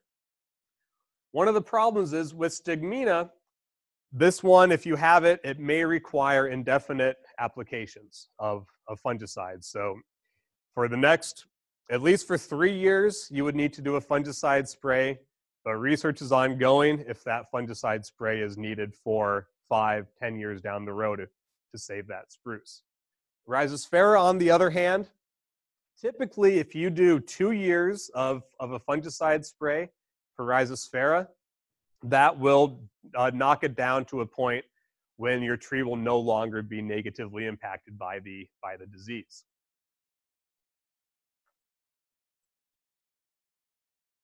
Next is a very common one that I've seen is pine wilt disease. It primarily affects Scotch pines, but now that a lot of the Scotch pines are gone, they're starting to move into some of these other pines that we have. Can affect white Austrian pines. We have seen it on ponderosa pine as well. Typically, pine wilt disease infects older trees that have some other stresses going on. We really don't see it on young trees all that often. So about 10 years old is the youngest trees that we tend to see pine wilt. But we will get this very rapid decline over the course of just a couple of months with this disease. The picture that we have right here, in the spring, that tree was completely green. By fall, it was dead. So just over the course of a couple of months, the tree was completely wiped out. And the causal organism for this disease is the pine wilt nematode, Bursophalanchus xylephalus. But that nematode is actually vectored by a beetle. And so the pine sawyer beetle spreads those nematodes from one tree to the next. And now we're going to get into a little bit of the pine wilt disease cycle. It's a pretty complicated disease cycle, includes 4 different organisms, and so it's a great one that I like to talk about. But so here we have a fairly healthy pine tree, and then we have a pine sawyer beetle that lands on that healthy pine tree. Inside of that pine sawyer beetle, it's going to have some of the nematodes inside of it. As the beetle feeds on the tree, those nematodes will then escape the beetle and start to get into the tree themselves. If you have a resistant host, those nematodes will then die as soon as they get into the tree. However, if it's a susceptible host, Scotch pine, Austrian pine, something like that, well, now those nematodes can start to reproduce and increase in numbers throughout the tree, inside of the tree. And what you might be able to see if you peel back the bark is some of these nice kind of curved galleries underneath the bark caused by the beetle. The other thing that you will see is that when you cut the tree, there might be some kind of blue stain. Looks like the part of the branch has just been stained blue, and that's the blue stain fungus. And the nematodes are fungal feeders. And so as the nematodes reproduce in increased numbers throughout the tree, they are moving this blue stain fungus throughout the tree as well, so that they have something to feed on.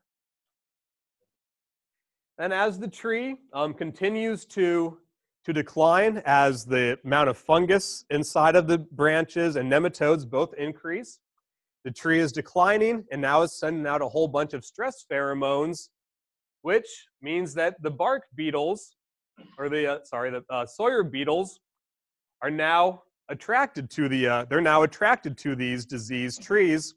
They're going to come and they may come and feed on it. The other thing that they can do is that the pupa that the beetles have laid in the tree, they can eat some, or they can absorb some of the nematodes as well. But then now we have an emerged beetle that has a gut full of nematodes, and it's out searching for another healthy tree.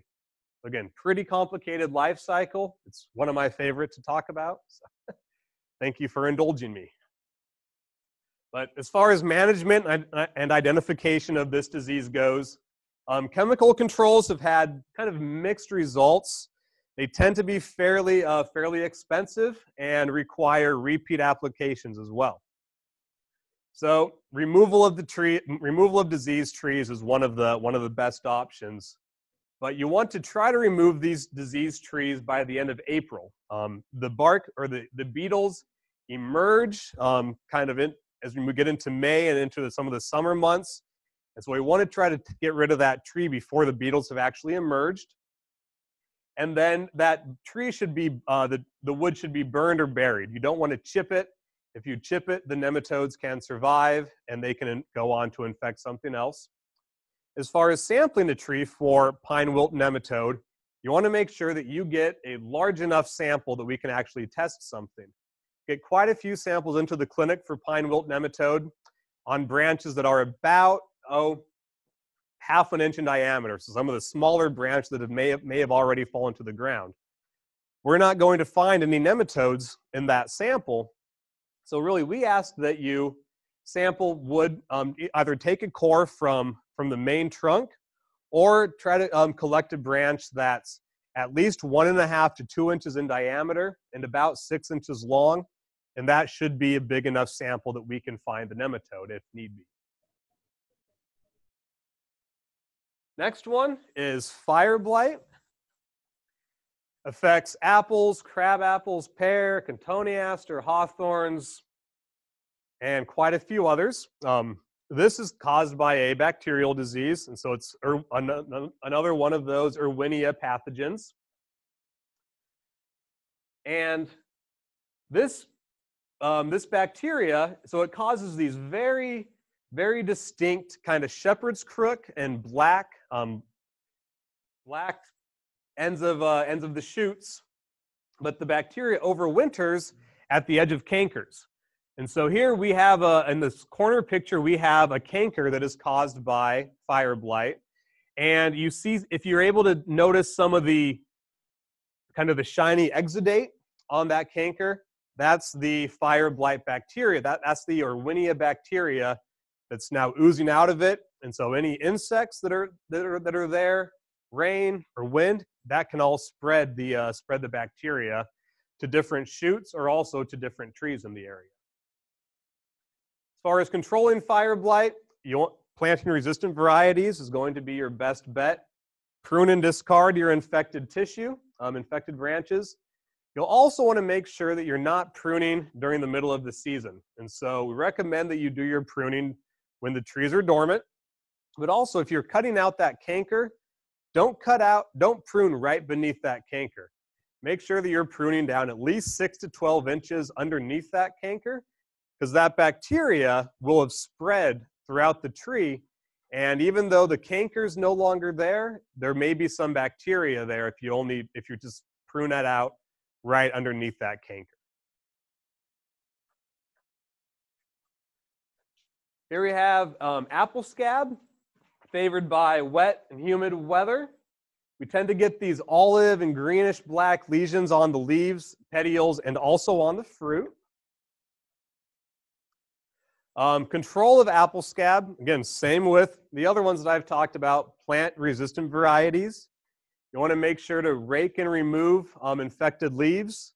And for this is one of those that by the time we start to see symptoms of apple scab, it's often too late. And so if you have a history of apple scab in your area, you'll want to start doing some protective fungicide sprays as soon as flowering starts. This one, cedar apple rust, great symptoms, or actually signs of the disease. So cedar apple rust has 2 different hosts that it has to that it requires to survive. This is the disease on a cedar tree, and these are teleal horns that are coming out. So those orange fingers that are protruding out of that gall, those are chock full of the fungal spores. Kind of looks alienish almost. But can affect apple, crabapple, and hawthorns, favored by wet weather. And then the spores are blown from the juniper host onto nearby apple trees. And then the apple trees get infected. The leaves can become infected, but when the fruit's infected, it's infected at the blossom end. And then that fruit tends to get distorted, and really it's just not going to be near as big as you would get otherwise.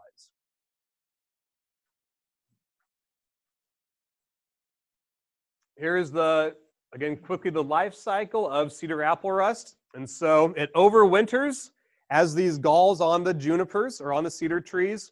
In the spring, those teleal horns start to come out.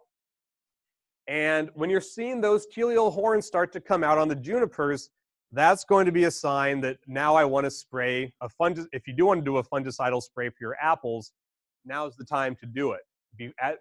As the spores will blow from the junipers or cedars onto your apple trees. Next one, Dutch elm disease. This is a fungal disease that's vectored by the elm bark beetles. But it can also spread through infected grafts and root grafts. And so if you have a Dutch elm, a tree with Dutch elm disease and a few other elms nearby, you'll really want to be careful to make sure that that you're doing some trenches to make sure that the roots aren't grafting together. If the roots graft together, that fungus can spread throughout.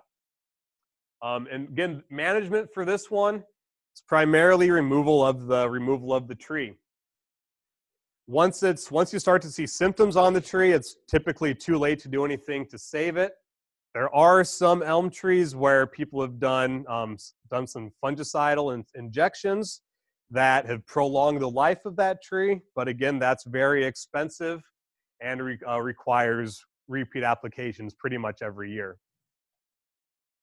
And the streaked vascular tissue that we have in the corner picture here, if you peel back the bark and you see just these nice, very evident streaks like that, that's one of the diagnostic signs of Dutch elm disease, symptoms of Dutch elm disease. Next is oak wilt, and this is another one of those fungal vascular diseases of trees.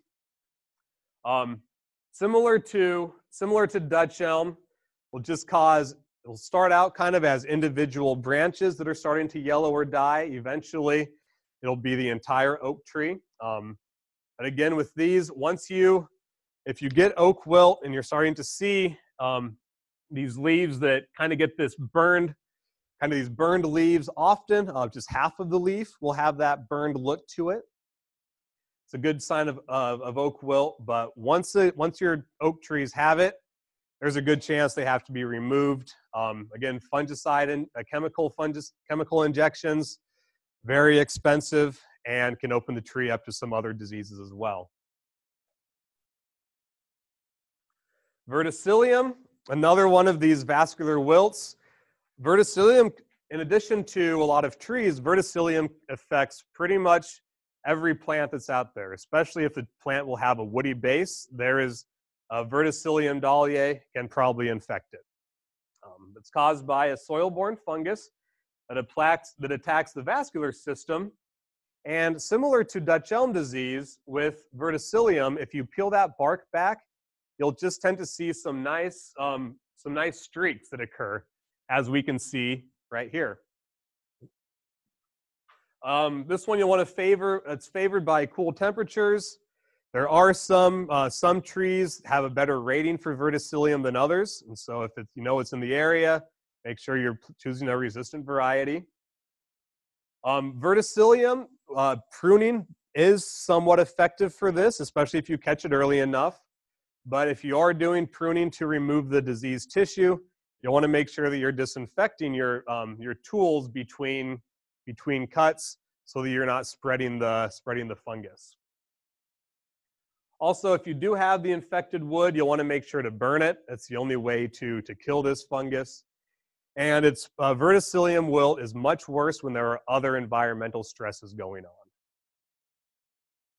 But next one is just a general canker of a tree. And so cankers are a localized diseased area or lesion of the bark that often result in an open wound. And you can have cankers on the main trunks, you can have them on the primary branches, you can have cankers on the smallest twigs that are out there. Here's an example of, this is Cytospora canker on a spruce tree. But anytime you have a tree and it's one portion of it is just dead, try to follow that dead portion just follow it down back to the main trunk if you can. And there's a good chance you'll see some sort of canker that's developed. That canker cuts off the vascular system. Nutrients and water are no longer able to flow through there to get to the affected areas of the tree. So some conditions that favor cankers, and other environmental stresses that may occur. So if you have drought stress, something like that, drought stress increases the prevalence of some cankers, but other cankers are favored by excess moisture. So it's a little bit difficult. A lot of cankers,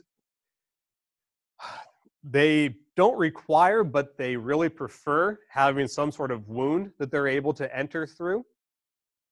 So avoiding excess wounding of the plant of your trees can really decrease the amount of cankers sometimes. But also, if you get moisture within 1 week of that wounding event, that's a very favorable environment for infection of not only a canker, but really any of these other fungal diseases that I've talked about. So when pruning, try to prune at a time. If you look at the long-term forecast and it says there's no rain for a couple of weeks, that's going to be a good time to prune. As far as management of cankers, identification is typically not necessary aside from just knowing, do I have a canker or don't I have a canker? The actual fungal or bacterial pathogen causing that, typically not going to matter because 90% of the time, we'll just tell you to prune out the affected area and hope that the plant comes back. Chemical controls typically not effective for cankers as they would require repeat applications. We also don't recommend doing any sort of wound dressing to help with canker management. When you address the wound, that can just increase the humidity in the tree, make it really favors the fungi or bacteria that may cause the canker. And again, you want to prune during the dormant period when the tree is when it's going to be dry. And as with fire blight, you want to make sure that when you're pruning that you're cutting at least 6 inches or so underneath that canker. A foot's going to be even better, but just make sure you're going down far enough in the tree that you're able to cut out that entire diseased area. Real quickly, a few turf diseases that you guys may run into. Brown patch, very common, caused by Rhizoctonia solani, but very typical symptoms of this, as the name suggests, are just these circular brown patches that we get. Often there will be a darker margin for brown patch. Management of brown patch really goes into fertilizer management. And so if you're over fertilizing your lawn, it's going to grow much more quickly. It's going to have very lush growth, and that's much more susceptible to infection by the brown patch fungus. And if you are seeing, if you do have a lot of this out there, we do recommend fungicidal sprays. Another turf disease that you guys may run into is dollar spot. Again, very common turf disease. Affects all the cool season turfs that we have. The lesions for dollar spot tend to look almost hourglass shaped, and so it'll be a larger lesion that spans the length of the blade, but then often in the middle of that lesion it'll be kind of pinched to give it an hourglass look. And this is another one that if you are seeing it in your lawn, fungicide sprays are very effective in controlling it. And here we just have a diagram out of the University of Purdue. Mentions a lot of different pathogens of turf, as well as when they're effective. And so typically, if we know when these different diseases are affecting turf, we're able to really pin it down to maybe 2 or 3 diseases that it might even be. And so if we would look at, if we are seeing a lot of disease in July, there's not a whole lot of them where they have that thick bar that goes all the way across the month of July there. So before we end and I send you on your way, I just want to bring you back to the disease triangle. And remember that we have these 3 different portions of the disease pathosystem: your host, pathogen, and the environment. And the way we manage any sort of disease is how well can we manipulate any part of that pathosystem. And typically, we tend to think that we're able to influence the host the most. This is especially true for any sort of agronomic setting. If you're planting a resistant variety, that is manipulating the host for what you want. Pathogens, only way that we're really able to manipulate or influence those are through sanitation or a fungicide spray. And typically, we tend to say environment we have the least amount of control over, because we can't control the rain. We can't control if it's going to hail, can't control if we're going to get 80-mile-an-hour winds running through. But in the landscape, we actually can manipulate that microclimate or that localized environment a fair amount. So the ways that you can manipulate the environment within a landscape, first is just make sure that you're spacing things properly. Allow adequate space to increase airflow throughout. Also, avoid localized monocultures. Try not to have the exact same variety of plant all in the same area. If you do, if one thing comes in and takes one of them out, it can take all of them out. So really, if possible, have some diversity in your landscape. Mulching and some other practices that can influence water runoff and also water retention. Also, any sort of pre-plant soil amendments can really influence the environment. So if you're adding some mulch before you're planting, that's influencing the environment.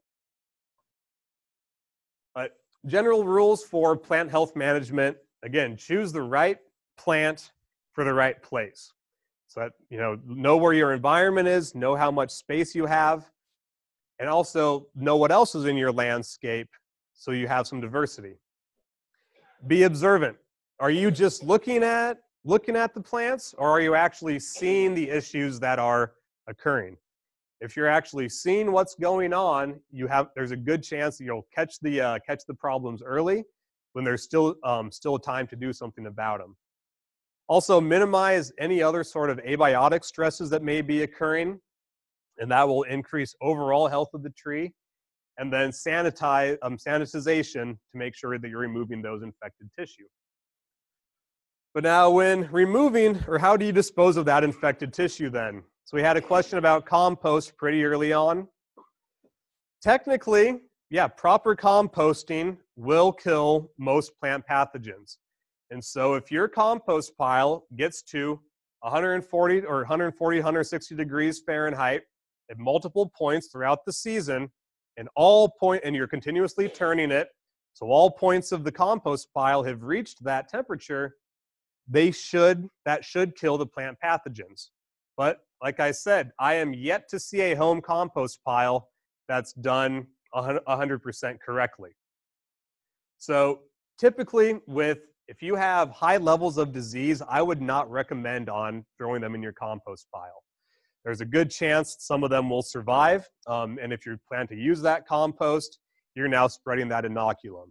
However, if you just have a few minor leaf spots, those are probably going to be okay to throw in the compost pile. If you have tomatoes that have 3 or 4 leaf spots on the top leaves, go ahead and compost those, and you shouldn't run into issues. But if you have higher levels of disease, then you really want to avoid composting.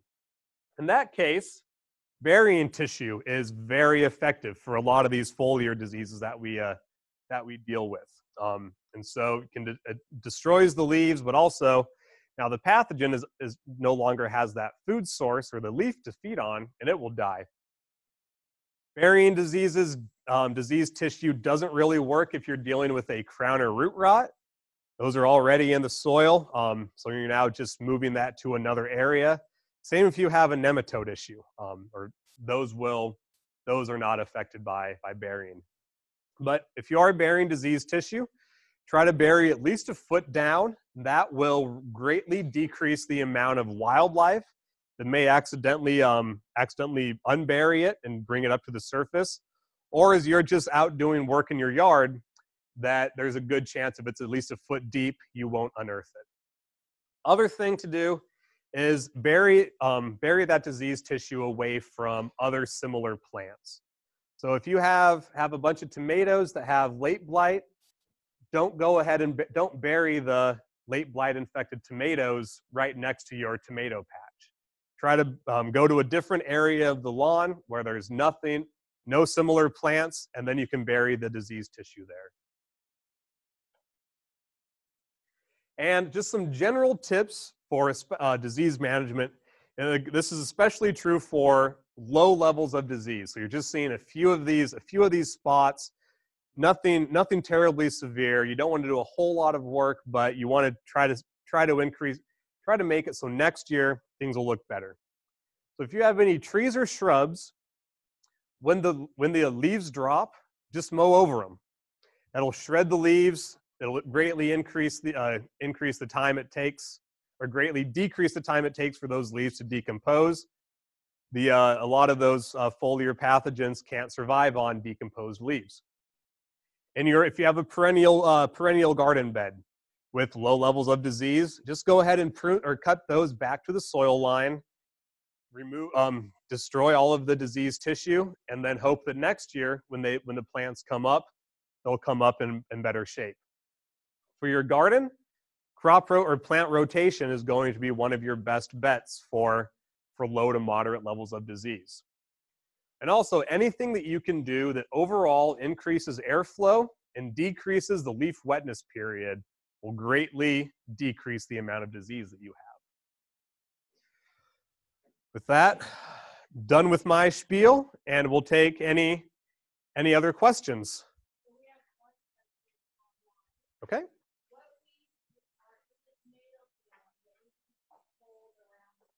Oh boy. Nightshade. Any of the Solanaceae. Do you know? Yeah, I am not. Unfortunately, I'm not good at plant ID. I'm better at looking at things under a microscope. But yeah, the Solanaceae, they're in that same family. And I do know that nightshade's one of them.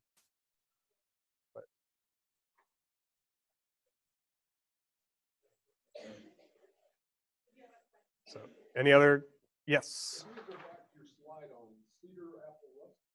Yep. I have a question. That was on page 29, top page 29. Okay. So we have a question about cedar apple rust. And you said they're on cedar trees? Yes. Now, and the orange, the first one is the little purple pod, take it whatever you call them. Yeah. Where the orange, the fingers, orange gel things are coming out. Yeah. Oh, yeah, well, first of all, you got the purple cones up there, the cankers or the. Yeah. So a gall. Yeah. And then it comes to the orange fungi. Mhm. That only affects apple trees? Yes. Well, honey locust as well, crab apple. So there are a few I others. noticed a couple weeks ago, some of the cedars on my land have a lot of the, A lot of the galls. Yeah. galls, yeah. Yeah. So in the spring, it should be beautiful. So you'll see a bunch of these.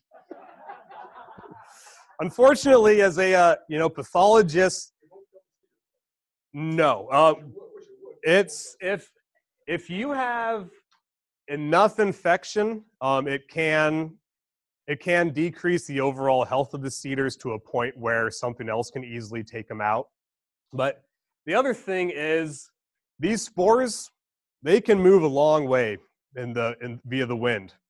So there is evidence of these spores moving over a mile in the wind. So if you have a crab apple tree within a mile, there's a good chance that's where it's coming from.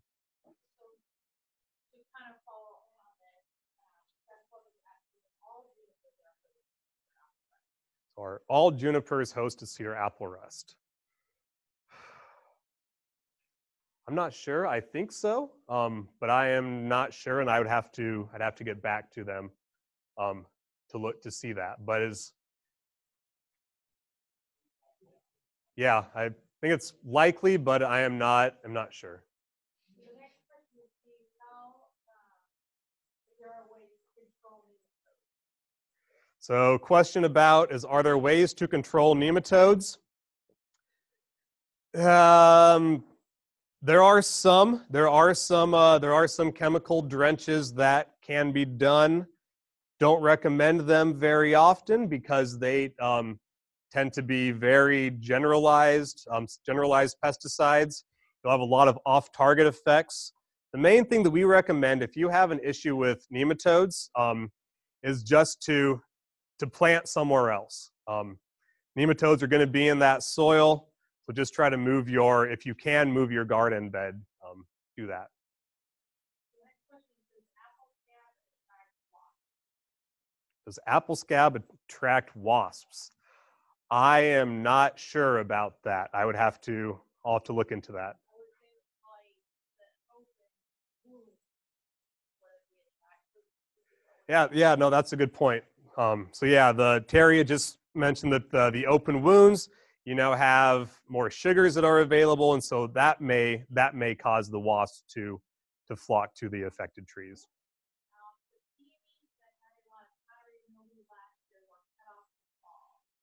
This year, will they come back okay, or do we spray for powdery mildew?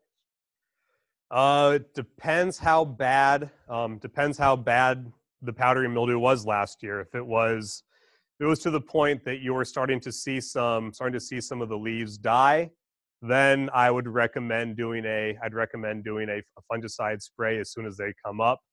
Otherwise, if it was kind of low to moderate levels of powdery mildew, I would recommend waiting and then see if the powdery mildew starts to develop. Then you may want to look into a spray. What do you recommend for sanitizing? I skipped. So what do I recommend for sanitizing pruning equipment?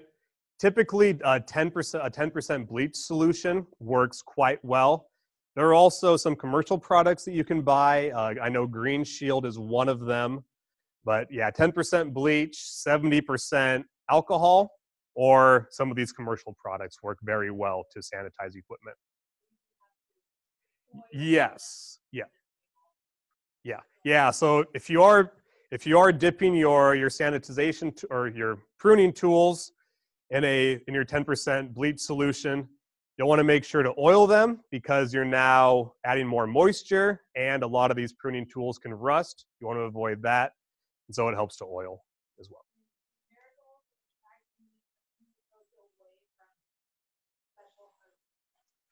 Do marigolds attract nematodes away from other host plants? I don't think so. And so I do know, I mean, you know, marigolds, people plant marigolds around their garden to keep a lot of the insects out of there. Have not seen that same sort of thing with marigolds. However, there is a little bit of evidence that that marigold roots do produce some compounds that are anti-nematicidal, but the nematodes won't move through your landscape just to get to the marigolds. All right, and we have one more here. If you hire an arborist to come and take out an evergreen that has then do they have to take it out and burn it or bury it? So the question was, if you hire an arborist to take out a tree that has pine wilt disease, is it their responsibility to make sure that it's disposed of correctly? I am not sure, but I doubt it. I would bet that unless you specifically talk to the arborist and let them know that this needs to be done, it would not surprise me if they would just chip it. We've seen a lot of pine wilt that's seen pine wilt be spread just through wood chips a lot.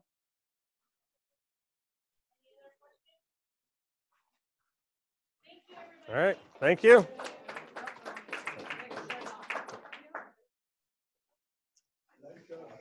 Thanks. Thank you. Thanks for coming.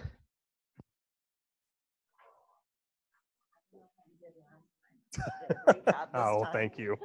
Take care.